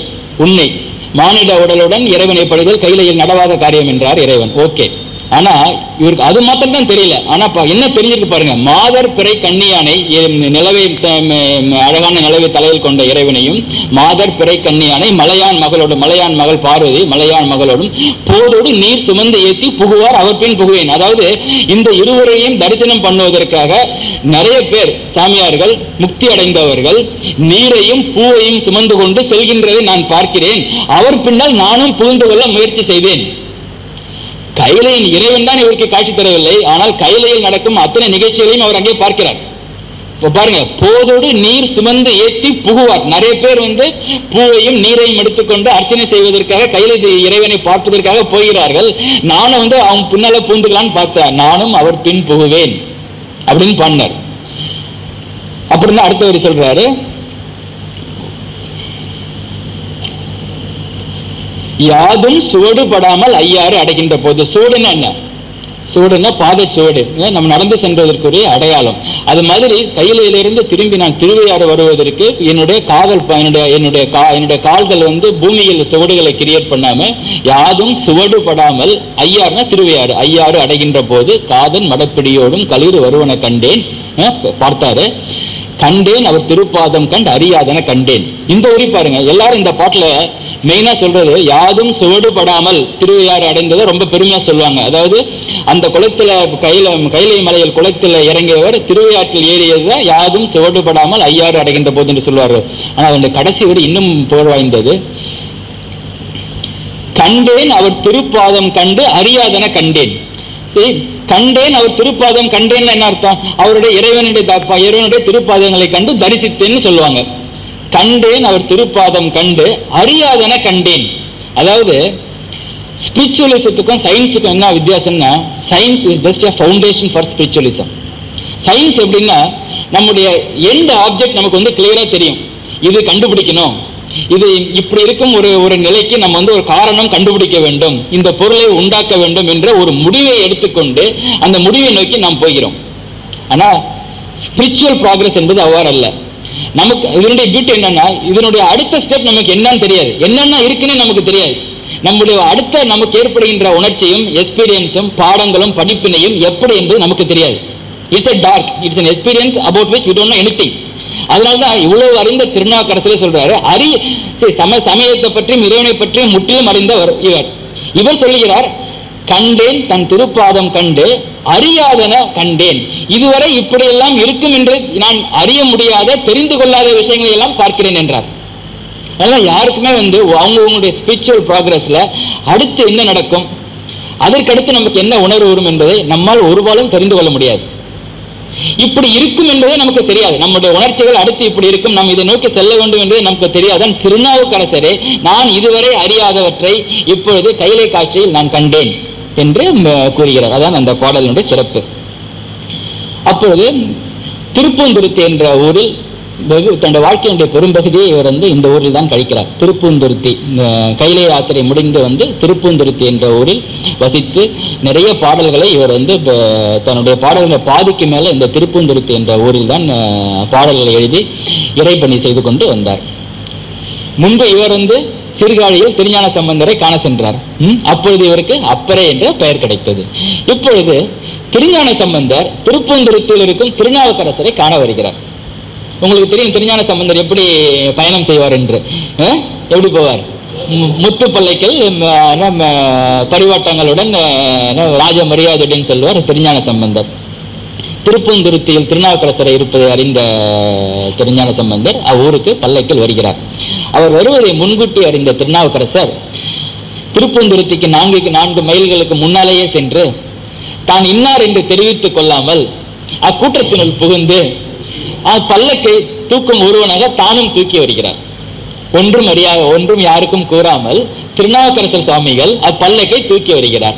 திருப்பூந்துருத்தி அருகேதும் பல்லக்கின் மேலிருந்த ஞான குழந்தை அப்பர் எங்குற்றார் என்று வினவ அடியில் நின்று கொண்டிருந்த திருநாவுக்கரசர் தங்கள் சிவியை தாங்கும் பேறு பெற்று இங்குற்றேன் என்று கூற அது கட்டும் பதப்பதைத்த திருஞான சம்பந்தர் கீழே குதித்து அப்பரை வணங்கி தொழுது இருவரும் தழுவி இன்புற்றனர். அன்று முதல் திருஞான சம்பந்தர் பல்லக்கில் செல்வதை விடுகிறார். திருநாவுக்கரசர் பாருங்க, லெசன் ஆஃப் அல்டிமேட் ஹியூமிலிட்டி.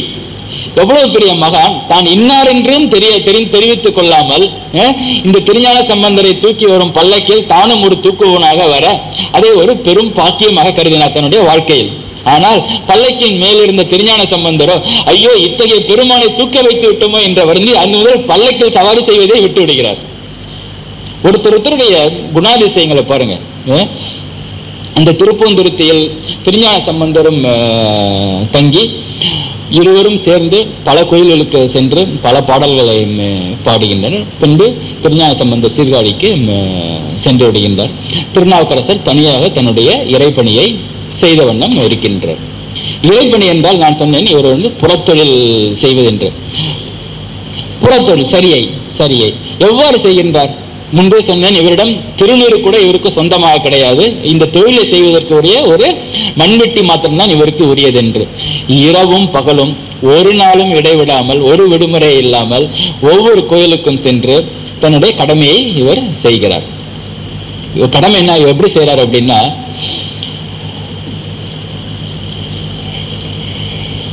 ஒரு பாட்டு சொல்றாரு, தன் கடம்பனை பெற்றவள் பங்கினன் தென் கடம்பை திருக்கர கோயிலான் தன் கடன் அடியேனையும் தாங்குதல் என் கடன் பணி செய்து கிடப்பதே. இவருடைய பணியை இவரே விவரிக்கிறார் ஒரு பாட்டுல. அந்த பாட்டு பாருங்க, இறைவனை பார்த்து சொல்றாரு, தன் கடன் அடியேனையும் தாங்குதல். தன்னுடைய கடன், அதாவது இறைவனுடைய கடன். கடன்னா என்ன? நாம் ஏதோ ஒண்ணு வாங்குவதால் ஆப்ளிகேஷன், திருப்பி கொடுக்க வேண்டியது கடமைப்பட்டுள்ளோம் கடன். இறைவனுடைய கடன் என்ன? தன் கடன் என்னை தாங்குதல். நான் பாவங்களில் விழாமல் என்னை மீட்டு என்னை காப்பது உன்னுடைய கடன். தன் கடன் அடியனையும் தாங்குதல் என் கடன் பணி செய்து கிடப்பதே. என்னுடைய கடன், நான் உனக்கு கொடுத்து கைமாறாக செய்ய வேண்டிய கடன் பணி செய்து கிடப்பதே. பாருங்க, பணி செய்து கிடப்பதே என்றார். அது என்ன கிடப்பதே? மெட்ராஸ் பாஷையில தமிழ் ஆக்சுவலா உயிருள்ள பொருள்களின் செயல் படுத்தல் என்று பெயர். என்ன ஒரு மணி நேரம் படுத்துட்டு போயிட்டான் ஆள் அப்படிங்கிறோம் இல்லையா? படுத்தல்னா உயிருள்ள பொருள்களின் செயல் படுத்தல். கிடத்தல் என்பது உயிரற்ற பொருள்களின் செயல். இந்த மரக்கட்டை இங்க கிடக்குது, கிடக்கிறதுன்னு என்ன சொல்றாங்க? உயிரற்ற பொருள் தான் இங்க கிடக்குதுன்னு சொல்றோம். யார் இங்க போட்டா இது இங்க கிடக்குதுன்னு சொல்றோம். தான் ஒரு உலகத்தினுடைய மற்ற விஷயங்களை பொறுத்தவரை தான் ஒரு உயிரற்றவன். என்னுடைய வாழ்க்கையின் குறிக்கோள் எல்லாம் உனக்கு பணி செய்து கிடப்பதே, உனக்கு பணி செய்து படுப்பதேன்னு சொல்லியிருந்தா கரெக்டா இருந்திருக்கும். படுத்தல் அல்ல. இவர் உயிர் வாழ்வது மற்ற எந்த விதமான காரியங்களுக்காகவும் அல்ல, தன் கடன் பணி செய்து கிடப்பதே என்று கூறியவர். இத்தகைய ஊராக சென்று கோயிலாக சென்று பணி செய்தவர் பல கருத்துக்களையும் கூறியுள்ளார். தன்னுடைய தேவாரத்தில் தன்னுடைய வாழ்க்கையில் கோயில்களுக்கு செல்வதையே குறிக்கோளாக கொண்டு கோயில்களின் வெளிப்புறங்களில் இருக்கும் புல் பூண்டையை நீக்கிய திருநாவுக்கரசர் தேவாரத்தில் வேறு பலவிதமான கருத்துக்களையும் கூறியுள்ளார். கோயிலா சென்று கும்பிட்டால் மாத்திரம் நமக்கு ஒரு நாளும் இறைவன் நமக்கு கிடைக்க மாட்டான், இறைவனுடைய அருள் கிடைக்காது என்று கூறுகிறார். எப்படி என்றால் ஒரு பாட்டில் சொல்கிறார், கங்கை ஆடிலேன் காவிரி ஆடிலேன் கொங்கும் தென் குமரி துறை ஆடிலேன் ஓங்கு மா கடல் ஓக நீராடிலேன் எங்கும் ஈசன் எண்ணாதவர்க்கு இல்லையே. அதாவது கோயில் உள்ள விக்கிரகத்தில் மாத்திரம்தான் இறைவன் இருக்கிறான் என்று நினைப்பவனுக்கு ஒரு நாளும் இறைவன் கிடைக்க மாட்டான் என்கிறாரு. அப்ப யாருக்கு கிடைக்கும்னாரு, எங்கும் ஈசன், எல்லா இடத்திலும் திரு துரும்புகளிலிருந்து என்னிடத்திலும் உன்னிடத்திலும் எல்லாரிடத்திலும் ஈசன் இருக்கின்றான், அவனை மதிக்க வேண்டும் என்ற எண்ணம் இல்லாதவனுக்கு, எங்கும் ஈசன் என்று எண்ணாதவர்க்கு ஒரு நாளும் இறைவன் கிடைக்க மாட்டான்னாரு. அப்படி நினைக்காதவங்க என்ன வேணாலும் பண்ணிக்கிட்டோம், எங்கெங்க போலான்னாரு. கங்கை ஆடிலேன், நம்ம காசிக்கு போய் கங்கையில் ஆடினா எல்லா கருமும் போயிடும்னார்ல, சொல்றார் திருநாவுக்கரசர். கங்கை ஆடிலேன், கங்கையில போய் நீ குளிச்சார் என்ன, காவிரி ஆடிலேன், காவிரியில போய் குளிச்சால் என்ன, கொங்கும் தென் குமரி துறை ஆடிலேன், கன்னியாகுமரியில போய் நீ ராமநாத பெருமானை வணங்கி அங்க இருக்கிற கடல்ல போய் மூழ்கினா என்ன, ராமேஸ்வரத்துல மூழ்கினா என்ன, கொங்கும் தென் குமரி துறை ஆடிலேன் ஓங்கு மா கடல் ஓக நீராடிலேன். ஒரு வார கடல்ல இருக்கிற எல்லா புண்ணிய தலங்கள்லயும் போய் நீ குளிச்சுட்டு வந்தாலும் உனக்கு இறைவன் கிடைக்க மாட்டான், எங்கும் ஈசன் எண்ணாதவர்க்கு இல்லையே. அறுதிட்டு சொன்னார். கோயில் கோயிலா இவரு போய் கிளீன் பண்ணவர், நீங்கள் எல்லாருடைய உயிர்களிலேயும் இறைவன் இருக்கிறான் என்பதை நீங்கள் தெரிந்து கொள்ளவில்லை என்றால் எங்கும் ஈசன் எண்ணாதவர்க்கு இல்லை. நீங்கள் இதையெல்லாம் கங்கையில் ஆடி காவேரியில் ஆடி குமரியில் ஆடி கடல் தோறும் நீங்கள் ஆடி நீராடி விட்டு வந்தாலும் உங்களுக்கு ஈசன் இல்லை என்று சொல்கிறார். சரி, கோயில்களில் போய் இவர் துப்புரவு செய்தார், கோயில் இறைவன் இருக்கின்றார். அடுத்து எல்லாரிடத்திலும் இறைவன் உள்ளது என்றார். எல்லாரிடத்திலும் இறைவன் இருக்கிறார் என்றால் என்னிடத்திலும் இறைவன் இருக்கிறான் என்று பொருள். சித்தர்களுடைய யோக வழிபாடு இதுதான். என்னுள்ளே இருக்கும் இறைவனை நாம் பார்க்க வேண்டும் என்பதுதான் சித்தர்களுடைய யோக வழிபாடு. கோயிலில் இருக்கும் இறைவனுக்கு நாம் பூஜை செய்வதற்கு நமக்கு முறைகள் உள்ளன, சிவகாமங்கள் உள்ளன, சாத்திரங்கள் உள்ளன. அதை எப்படி நம்ம சுத்தப்படுத்துவது, நீராட்டுவது, பாலும் நெய்யும் அபிஷேகம் இடுவது, மணியிட்டு ஒளியிட்டுவது, பிரசாதங்கள் படைப்பது என்பதெல்லாம் ஒரு முறை இருக்கின்றன. ஓகே, ஆனா நமக்குள்ளும் இறைவன் இருக்கிறான், எங்கும் இருக்கின்ற இறைவன் நமக்குள்ளும் இறைவன் இருக்கிறான் என்றால் அந்த இறைவனை எப்படி பூஜிப்பது? சோப் போட்டு குளிச்சா போதுமா, கிளீன் ஆயிடுமா? நமக்குள்ளார இறைவன் இருக்கிறான், அந்த இறைவனுக்கு பூசனை செய்யும் முறை என்ன? எப்படி இறைவன் இருந்தால் மட்டும் போதுமா? நாம் இறைவனை பூஜிக்க வேண்டும். எப்படி நாம் பூஜிக்க வேண்டும்? நமக்குள் இருக்கும் இறைவனை, கோயில் இருக்கும் இறைவனை பூஜிக்க நமக்கு தெரிகிறது அல்லவா? நமக்குள் இருக்கும் இறைவனை பூசனை செய்வது எப்படி? அதற்கு அழகான ஒரு இலக்கணமே சொல்கிறார். காயமே கோயிலாக, கடிமணம் அடிமையாக, வாய்மையே தூய்மையாக, மணமணி லிங்கமாக, நேயமே நெய்யும் பாலா நிறைய நீரமை ஆட்டி பூசனை ஈசனார்க்கு போற்றும் அவி காட்டினோமே. மிகவும் அற்புதமான பாடல். ஏன்னா இவர் கிளீனா சொன்னாரு, கோயில்ல தான் இறைவன் இருக்கான் என்று நினைத்தால் உங்களுக்கு இறைவன் இருக்க மாட்டான். ஏனென்றால் இறைவன் எல்லா இடத்திலும் இருக்கிறான் என்றார். இறைவன் எல்லா இடத்திலும் இருக்கிறான் என்றால் நம்முள்ளும் இறைவன் உள்ளான். நம்முள் இருக்கும் இறைவனை எப்படி பூஜை செய்வது என்று இவரை கேட்க இவர் சொல்கிறார் இலக்கணம். என்ன சொன்னார்? காயமே கோயிலாக. காயம் என்றால் இந்த உடம்பு, இந்த உடம்பு தான் கோயில். காயமே கோயிலாக, கடிமணம் அடிமையாக. ஒரு கோயில் இருந்தால் அந்த கோயிலுக்கு 4 அடிமைகள் இருக்க வேண்டும். ஏன்னா தூய்மை செய்வதற்கு, ஒரு கோயிலுக்கு பூஜை செய்வதற்கு, கோயிலுக்கு வேண்டிய காரியங்களை பார்த்துக் கொள்வது 4 ஆட்கள் இருப்பார் இல்லையா? சரி, நமது உடம்பு என்ற கோயிலுக்கு யார் அடிமை? மனம் அடிமை. மனம் என்றால் எல்லாவற்றையும் நோக்கி செல்கின்ற மனம் அல்ல, கட்டுப்படுத்தப்பட்ட மனம். கடிமணம் அடிமையாக. ஓகே, வாய்மையே தூய்மையாக. நீர் ஊற்றி நாம் இந்த கோயிலை நாம் தூய்மைப்படுத்துகிறோம். நமது உடம்பு என்ற கோயிலில் மனமாகிய அடிமை இருக்கும் பொழுது அந்த அடிமை இந்த கோயிலை எப்படி தூய்மைப்படுத்த வேண்டும்? இந்த மனமானாகிய அடிமை நமது உடம்பை எப்படி தூய்மைப்படுத்த வேண்டும்?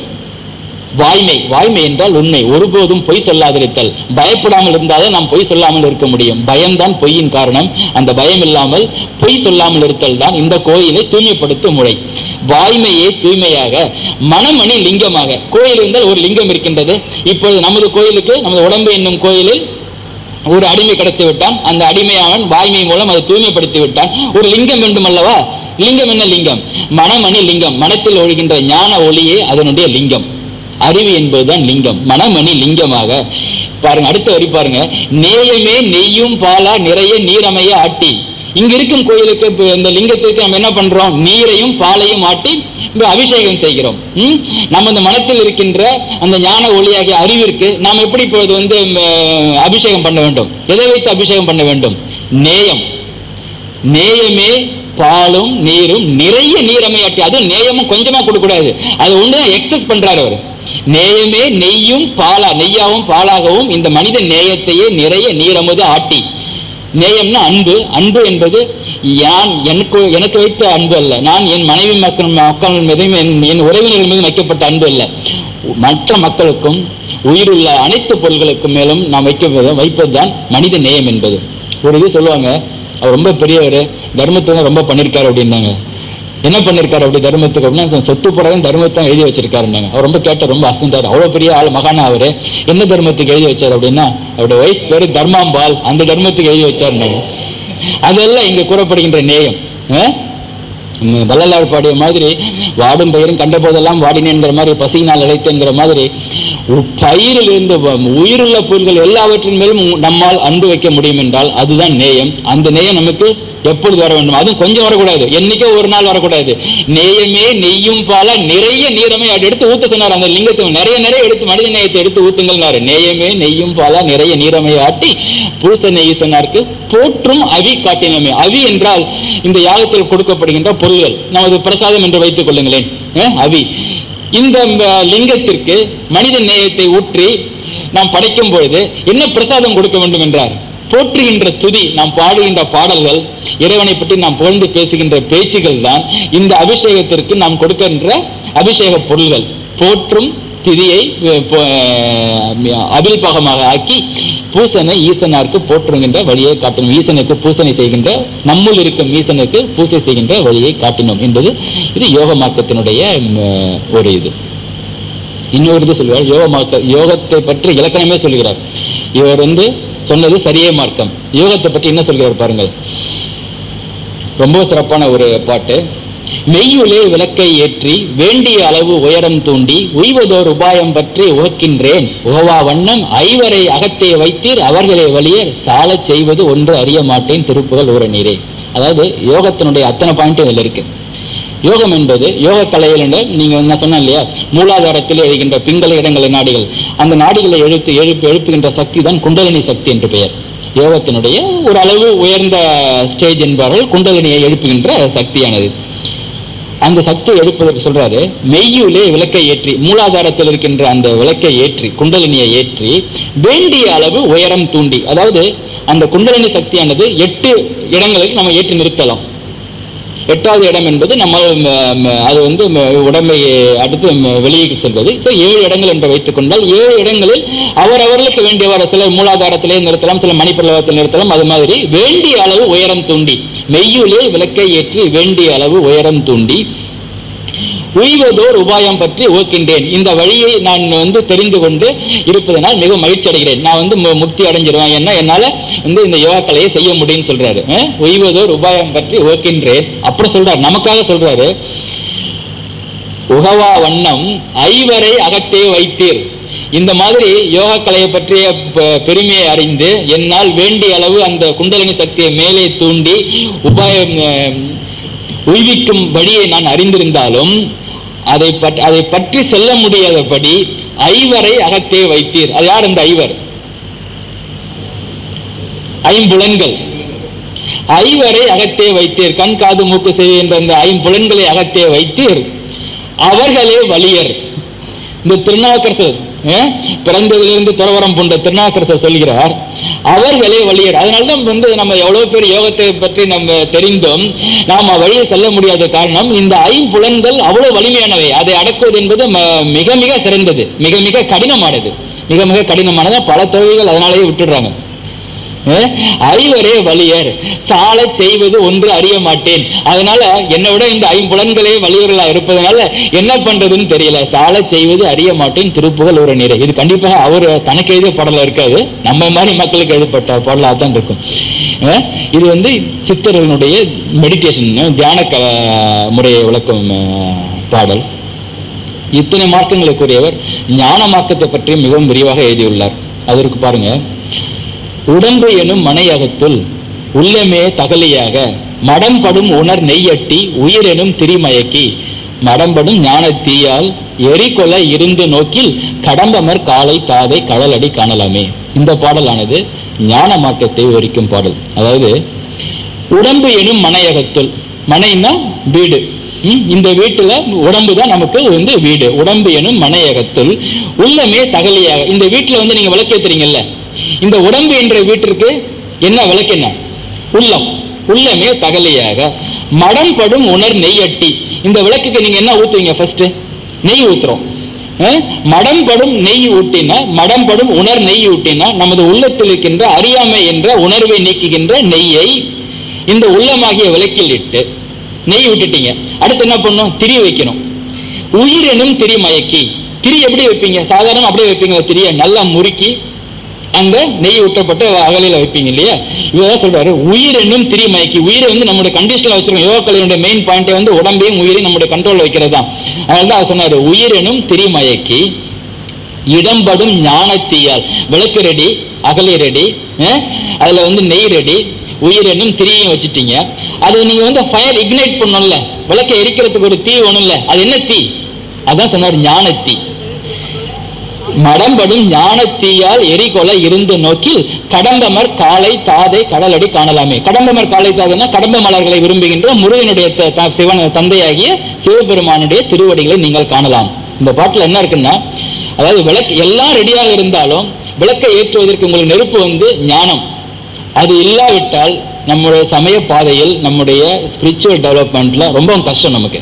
அதனால்தான் இந்த மாதிரி ஒரு சத்சங் படித்தல், படித்தவர்களிடமிருந்து கேட்டுதல், விவாதித்தல் என்று நம்முடைய அறிவை பெருக்கிக் கொள்ளாமல் ஒருபோதும் நம்மால் நம்முடைய சமயத்தினுடைய காட்டுகின்ற பாதையில் செல்வதற்கு முடியாது. விளக்கு ரெடியா இருக்கலாம், அதை நீங்க அழகா திரிய போட்டிருக்கலாம், மடம்பனும் உணர் நெய் விட்டுருக்கலாம். எல்லாம் இருந்தாலும் அதை எரிவிப்பதற்கு நமக்கு ஞானம் என்ற ஒரு தீ வேண்டும். அதான் சொல்றார் இடம்படும் ஞான தீயால் எரிகொலை இருந்து நோக்கியில். அந்த எரியும் பொழுதுதான் மடம்படும் உணர் நெய் கடம்பமர் காலை தாதை கடலடி காணலாம் என்று இது அவருடைய ஞான மாற்றத்திற்கு கூடிய பாடல். இவ்வாறெல்லாம் பல மார்க்கங்களை பற்றியும் விவரித்த அவர் இறைவனிடம் என்ன கேட்கிறார் தெரியுமா? முக்கால்வாசி இவர் கேட்டதெல்லாம் அந்த கதவை திறந்து விடுங்க, இந்த லிங்கத்தை காட்டி விடுங்க மக்களுக்கு, ஒரே ஒரு குழந்தை செத்து போன உயிர் ஊட்டி விடுங்க அப்படின்னு தான் கேட்டுட்டு இருந்தார். பல பாடல்கள்ல இவர் தன்னுடைய முதன்மையாக கேட்டது என்னவா இருக்கும்னு நினைக்கிறீங்க?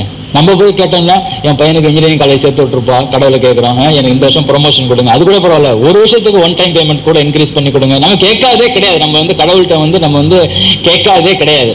ஆக்சுவலா ஒரு சிறந்த சமய அறிஞர்களும் அவர்கள் இறைவனிடம் என்ன கேட்டார்கள் என்பதை படித்து பார்த்தாலே நம்ம நம்முடைய வாழ்க்கையே மாறிவிடும். அவர்கள் கேட்பதெல்லாம் அத்தனை சுத்தமான பொருள்கள் தான் அவர்கள் கேட்கிறார்கள். உண்மையிலேயே அதெல்லாம் நாம் பார்த்தால் நமக்கு என்ன இறைவனிடம் என்ன கேட்க வேண்டும் என்பதே தெரியாமல் இருக்கிறோம். நாம் இவர் என்ன கேட்கிறார்? சில பேர் நமது இதில் என்ன கேட்கிறார்கள் என்றால் பிறவாமல் இருக்க வேண்டும் என்கிறார்கள் இல்லையா? மாணிக்க வாசகர் கேட்டது இந்த உலகில் பிறவாமல் இருக்க வேண்டும், இந்த பிறவியுடன் என்னுடைய பிறவி அகல வேண்டும் என்று பிறவாமல் இருக்க வேண்டும் என்றார்கள். ராமலிங்க சுவாமிகள், திருமூலர் போன்றவர்கள் இரவாமல் இருக்க வேண்டும் என்றார்கள். இரவாமல் இருக்க வேண்டும் என்ற கலையை பெற்று வாழ்நாளிலேயே அவருடைய திருவுடல் பொன்னுடலாக மாறி சாவாதிருந்ததாக ஐதீகம். ராமலிங்க சுவாமிகள், திருமூலர் போன்றவர்கள் ஒன்று பிறவாமல் இருக்க வேண்டினார்கள், இல்லை என்றால் இரவாமல் இருக்க வேண்டினார்கள். ஆனால் நமது திருநாவுக்கரசருக்கு பிறப்பும் ஒரு பிரச்சனை இல்லை, இறப்பும் ஒரு பிரச்சனை இல்லை. இப்ப என்ன வேண்டினார் என்றால், எங்கு பிறந்தாலும் பரவாயில்ல, செத்தாலும் பரவாயில்ல, எத்தனை தடவை இந்த உலகத்துக்கு வந்தாலும் உன்னுடைய எண்ணங்கள் மாத்திரம் என் உள்ளத்திலிருந்து நீங்காமல் இருந்தால் போதும் என்றார். ரொம்ப சிம்பிளா கேட்டார் அவர், காம்ப்ளிகேஷனே கிடையாது. புழுவாய் பிறக்கினும் புண்ணியா உன்னடி என் மனத்தே வழுவாதிருக்க வரம் தர வேண்டும், தொழுவார்க்கு இறங்கி இருந்து அருசை பாதரி புலியில் செழுநீர் புனர்கங்கை செஞ்சடை மேல் வைத்த தீவண்ணனே. புழுவா பிறந்தால் கூட எனக்கு பிரச்சனை கிடையாது, உன் அடிகள் என் உள்ளத்திலிருந்து நீங்காமல் இருந்தால் போதும் என்றார். இதேதான் பக்த பிரகலாதர் கேட்டது. நிறைய பேர் கேட்டிருக்காங்க, எத்தனை தடவை பிறந்தாலும் பரவாயில்ல, எப்படி பிறந்தாலும் பரவாயில்லை, as long as your thoughts persist in me, within me கேட்டார். இதுதான் அவருடைய வாழ்க்கையில இறைவன் அடிக்கடி கேட்டுக்கொண்ட ஒரு குறிக்கோள். அடுத்து இவ்வாறு உரைப்பணிகள் செய்து வந்த பொழுது இவருக்கு வயது 80 வயதுக்கு மேலாகி விடுகிறது. உலக வாழ்க்கையில் ஓர்ப்புற்று தனது ஓர்ப்புற்ற வண்ணம் இருக்கின்றார். அப்பொழுது இவருடைய மனநிலையை உலகிற்கு எடுத்து காட்டுவதற்காக இறைவன் இவர் திருப்பணி செய்கின்ற இடங்களில் எல்லாம், புல்லையும் பூண்டையும் தோண்டி எடுக்கின்ற இடங்களில் எல்லாம் பொன்னையும் பொருளையும் உண்டாக்குகின்றார். பொன்னையும் மணியும் ரத்தினங்களையும் விலை மதிக்க முடியாத கற்களும் கிடைக்கின்றன. மண் ஓட்டையும் செம்பொன்னையும் ஒக்கவே கருதும் மனப்பான்மையால் அவற்றையெல்லாம் இவர் எடுத்து அருகில் இருந்த குளங்களில் வீசி எறிந்துவிட்டு தன் கடமையை செய்கிறார். மண் ஓட்டையும் செம்பொன்னையும் ஒக்கவே கருதும் மனம் இவருக்கு அப்போது இருந்ததனால் அந்த புல்களை எல்லாம் குளத்தில் எறிந்துவிட்டு தான் செய்கின்ற பணியை மாத்திரம் செய்து கொண்டிருந்தார். அப்பொழுது தேவமாதர்கள் பலர் இவருக்கு முன் வந்து ஆடி பாடி இவர் மனத்தை கலைக்க முயன்றனர். அப்பொழுதும் தன் சிந்தையை சிவத்தில் நிறுத்தி துலக்கமேல் காட்சியராய் ஓர்ப்புடன் கட்டுப்பாடுடன் வசித்து வந்தார். 81வது வயதில் தன்னுடைய கடமைகள் முடிந்து விட்டதாக கருதிய திருநாவுக்கரசர் இறையடிகளை சேர நினைக்கிறார். அப்பொழுது அவர் வாழ்ந்த இடம் பூம்பகலூர், திருப்பூம்பகலூர் என்ற ஊரில் வாழ்ந்து வருகிறார். அப்பொழுது தன்னுடைய குறிக்கோளை தான் இவ்வுலகத்தை விட்டு நீங்க வேண்டும் என்ற குறிக்கோளை திருப்பூம்பகலூர் பெருமானிடம் எடுத்து வைக்கிறார். 10 பாடல்கள் பாடுகிறார். தன்னுடைய 10வது பாடல் அவருடைய கடைசி பாடலாக அமைகிறது. அந்த பாடல் தான் ரொம்பவும் அவருடைய முதல் பாடலும் உங்கள்கிட்ட நான் சொன்னேன். கடைசி பாட்டு பாருங்க. எண்ணுகேன் என் சொல்லி எண்ணுகேனோ, எண்ணுகேன் என் சொல்லி எண்ணுகேனோ, எம்பெருமான் திருவடியே எண்ணி நல்லால். எம்பெருமானுடைய திருவடிகளை பற்றி எண்ணாமல் நான் வேற ஒன்றையும் இந்த வாழ்க்கையில் எண்ணியதில்லை. கண்ணிலேன் மற்றோர் கலை கண்ணில்லேன், கடலடியே கை தொழுது காணி நல்லால். என்னுடைய கண்கள் எதை கண்டன என்றால் உன் திருவடிகளை கூட காணவில்லை. என் கைகள் உன் திருவடிகளை தொழுதுதான் என் கண் திறக்கும் பொழுதெல்லாம் என் கைகள் உன் திருவடியை தொழுதுதான் கண்டன, வேறு எதையும் உலகத்தில் கண்டதில்லை. கண்ணிலேன் மற்றோர் கலை கண்ணில்லேன், கடல் அடியே கை தொழுது காணில்லை. என்னுடைய கை கடல் அடியை தொழுததை மாத்திரம்தான் என் கண்கள் கண்டது, வேறு எதையும் கண்டதில்லை. ஒன்னுள்ளே 9 வாசல் வைத்தாய் ஒக்க அடைக்கும் போது உணரமாட்டேன். இந்த வரி பாருங்க. ஒன்னுள்ளே 9 வாசல் வைத்தாய். அது என்ன? ஒன்னுள்ளே 9 வாசல் வைத்தாய். நமது உடம்பு இருக்கு இல்லையா, நமது உடம்பில் 9 வாசல்கள் உள்ளன. அவை என்ன? 2 கண், 2 செவி, 2 நாசி, வாய், மலக்குழாய், என் மூத்திரத்துவாரம் என்ற 9 வாசல்கள் உள்ளன இல்லையா? ஒன்னுள்ளே 9 வாசல் வைத்தாய். அடுத்த வரி பாருங்க. ஒக்க அடைக்கும் போது உணரமாட்டேன். இந்த வாசல்கள் ஒவ்வொன்றாக நமது உடம்பில் அடைக்கப்பட்டால் நமக்கு என்ன வரும்? சாவு வருவதற்கு ஆரம்பிக்கும். ஓகே, கண்கள் அடைபட்டால் பார்வை போகும். பெரும்பாலும் நம்மளுடைய காது கேட்கும் திறமை குறைகிறது, சாப்பிடுவதற்குரிய தொண்டை குறைகிறது. ஒவ்வொன்றாக நமது துவாரங்கள் அடைய நமது சாவு நம்மை நோக்கி நெருங்கி கொண்டிருக்கிறது.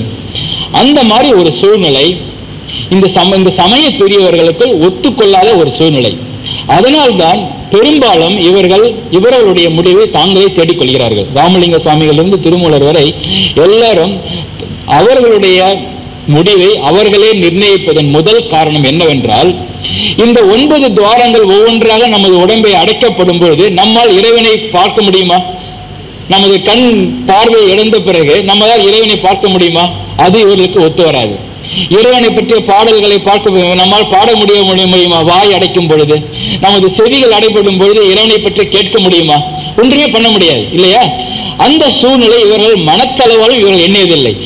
இருக்கும் வரை இவர்களுக்கு இறை உணர்வு தான் துணை. எனவேதான் இந்த 9 துவாரங்களும் ஒன்றாக ஏங்கிக் கொண்டிருக்கின்ற சூழ்நிலையிலேயே இவர்கள் இறைவனடி சேர நினைக்கிறார்கள். ஒன்னுள்ளே 9 வாசல் வைத்தாய் ஒக்க அடைக்கும் போது உணரமாட்டேன். உன்னை பற்றி உணராமல் விட்டு விடுவேன். ஒவ்வொன்றாக இந்த துவாரங்களை நீ அடைக்கும் பொழுது நான் உன்னை உணரமாட்டேன். புண்ணியா உன்னடிக்கே போதுகின்றேன் பூம்புகலூர் மேவிய புண்ணியனே. எழுச்சி வந்துட்டார். புண்ணியா உன்னடிக்கே போதுகின்றேன். எழுச்சி நடக்கிறார். உன் அடியை நோக்கி நான் வந்து கொண்டிருக்கின்றேன், என்னை ஏற்றுக்கொள். புண்ணியா உன்னடிக்கே போதுகின்றேன் பூம்புகலூர் மேவிய புண்ணியனை என்று பாடி திருப்பூம்புகலூரில் 81வது வயதில் சிவ ஆனந்த ஞான வடிவாகி இறைவன் திருவடி நிழலடைந்து பேரானந்த பெருவாழ்வு எழுதினார் நம் பெருமான் திருநாவுக்கரசு சுவாமிகள். அவருடைய வாழ்க்கை வரலாறையும் அவர் கூறிய சில கருத்துக்களையும் உங்களிடம் நான் பகிர்ந்து கொண்டதற்கு மட்டற்ற மகிழ்ச்சி அடைந்து நன்றியும் வணக்கத்தையும் தெரிவித்துக் கொள்கிறேன்.